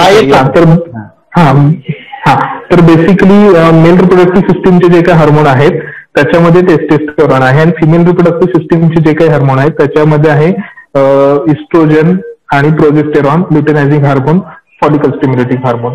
टेस्टोस्टेरॉन हार्मोन जे आहे मेल रिप्रोडक्टिव्ह सिस्टीम मधलं, ते basically secondary sexual character डेव्हलपमेंटसाठी, sperm डेव्हलपमेंटसाठी ह्याच्यासाठी रिस्पॉन्सिबल आहे. आणि फिमेल मधले जे काही हार्मोन आहेत इस्ट्रोजन आणि प्रोजेस्टेरॉन हे मेन्स्ट्रुअल सायकल डेव्हलपमेंटसाठी, प्रेग्नन्सीसाठी आणि आफ्टर बर्थ झाल्यानंतर जे काही मिल्क सिक्रेशन असतं त्याच्यासाठी रिस्पॉन्सिबल आहे. हे हार्मोन्स आहेत ते मेनोपॉज पर्यंत काम करतात, म्हणजे at the start from the puberty to menopause, म्हणजे मेनोपॉज होईपर्यंत. आफ्टर मेनोपॉज काय होतं की हे हार्मोनचे लेवल कमी व्हायला लागतात तर जास्त व्हायला लागतात आणि त्याच्यामुळे मेनोपॉझल सिंड्रोम म्हणतो आपण, त्या गोष्टी व्हायला लागतात, ज्याच्यामध्ये मूड स्विंग असेल, वजन वाढणं असेल किंवा हाडांची ठिसूळपणा असेल, यासारख्या गोष्टी आहेत त्या फिमेल मध्ये किंवा लेडीज लोकांमध्ये ह्या सुरू होतात. तर अन्य हार्मोनल इम्बॅलन्समुळे पण मेन्स्ट्रुअल इरेग्युलेशन किंवा मुलींमध्ये जे काही पीसीओडीची तक्रार म्हणतो, पाळीच्या तक्रारी असतील, मेन्स्ट्रुअल प्रॉब्लेम महिन्याच्या महिन्याला न येणं असेल, वजन वाढणं असेल, स्थौल्यपणा असेल, ह्या सगळ्या गोष्टी निर्माण होतात. तर हे सगळं रेग्युलेट ठेवण्यासाठी, नियमित ठेवण्यासाठी सगळ्यात महत्वाचा व्यायाम आहे आणि सूर्यनमस्कार. ह्या गोष्टी आहेत. किमान रोजचे 2 ते 3 किलोमीटर वॉकिंग असलं पाहिजे आणि 10 ते 12 जर सूर्यनमस्कार घातल्या तर बऱ्यापैकी महिन्याच्या महिन्याला पाळी येणं आणि हे जे काही हार्मोन्स आहेत, प्रोजेस्टेरॉन असेल, इस्ट्रोजन असेल, ते लेवल त्यांची मेंटेन होतात. सर, आता तुम्ही बोलता पीसीओडी बद्दल थोडी माहिती द्या ना अजून. पीसीओडी बद्दल आता मी सांगितलं तसंच आहे. पीसीओडी मध्ये महत्वाचं लक्षण आहे की महिन्याच्या महिन्याला पिरियड्स रेग्युलर येत नाहीत स्त्रियांमध्ये आणि वजन खूप वाढतं आणि अनवॉन्टेड हेअर म्हणतो, म्हणजे त्याच्यामध्ये मिशा येणं किंवा दाढीचे केस चेहऱ्यावर येणं, ह्या सगळ्या गोष्टी असतात. तर ह्याच्यात महत्वाची लाईफस्टाईल डिसऑर्डर आहे. तुमची जर जीवनशैली व्यवस्थित नसेल, खाणं पिणं वेळेवर नाहीये, रात्रीचं जागरण आहे, मैद्याचे पदार्थ, बेकरी प्रोडक्ट असतील, टोस्ट असतील, खारी बिस्किट, पिझ्झा, समोसा, वडापाव, हरभरा डाळीचे पदार्थ खाणं, किंवा खाण्याचे वेळा नियमित नसणं, व्यायामाचा अभाव असणं, बैठी जीवनशैली असणं, ह्या सगळ्यामुळे काय होतं, पॉलिसिस्टिक ओव्हॅरियन डिसीज, ओव्हरीमध्ये अनेक सिस्ट निर्माण होतात आणि महिन्याच्या महिन्याला जो काही पिरियड्स यायला पाहिजे ते येत नाहीत आणि वजन खूप वाढायला लागतं. तर हे सगळ्यासाठी महत्वाचं मी सांगितलं तसं व्यायाम आणि सूर्यनमस्कार या दोन गोष्टी खूप महत्वाच्या आहेत. डेली 2-3 किलोमीटर वॉकिंग जर केलं, बऱ्यापैकी सूर्यनमस्कार, योगा, प्राणायाम केलं, बऱ्यापैकी घाम भरपूर शरीरातून निघून गेला, तर हे पीसीओडीच्या तक्रारीमध्ये आपल्याला. आकाश सरांनी सुद्धा छानपैकी माहिती सांगितली. आता आमच्या रचना विद्यालयाचे महाराष्ट्र शासनाचा छत्रपती अवॉर्ड विजेते आमचे शारीरिक शिक्षण आणि समाजशास्त्र विशेष राहुल चव्हाण सर, आपल्या सर्वांचं म्हणजे विद्यार्थी, शिक्षक आणि अतुल चव्हाण सर, सुरुवातीला सरांना धन्यवाद देतो. माझा प्रश्न स्वातंत्र्य दिनाच्या निमित्ताने यांच्या संयुक्त विद्यमाने दहावीच्या विद्यार्थ्यांना ऑनलाईन मार्गदर्शन रात्रीच्या जेवणामध्ये करण्याकरता डॉक्टर संतोषजी माळी यांनी मार्गदर्शन केलं.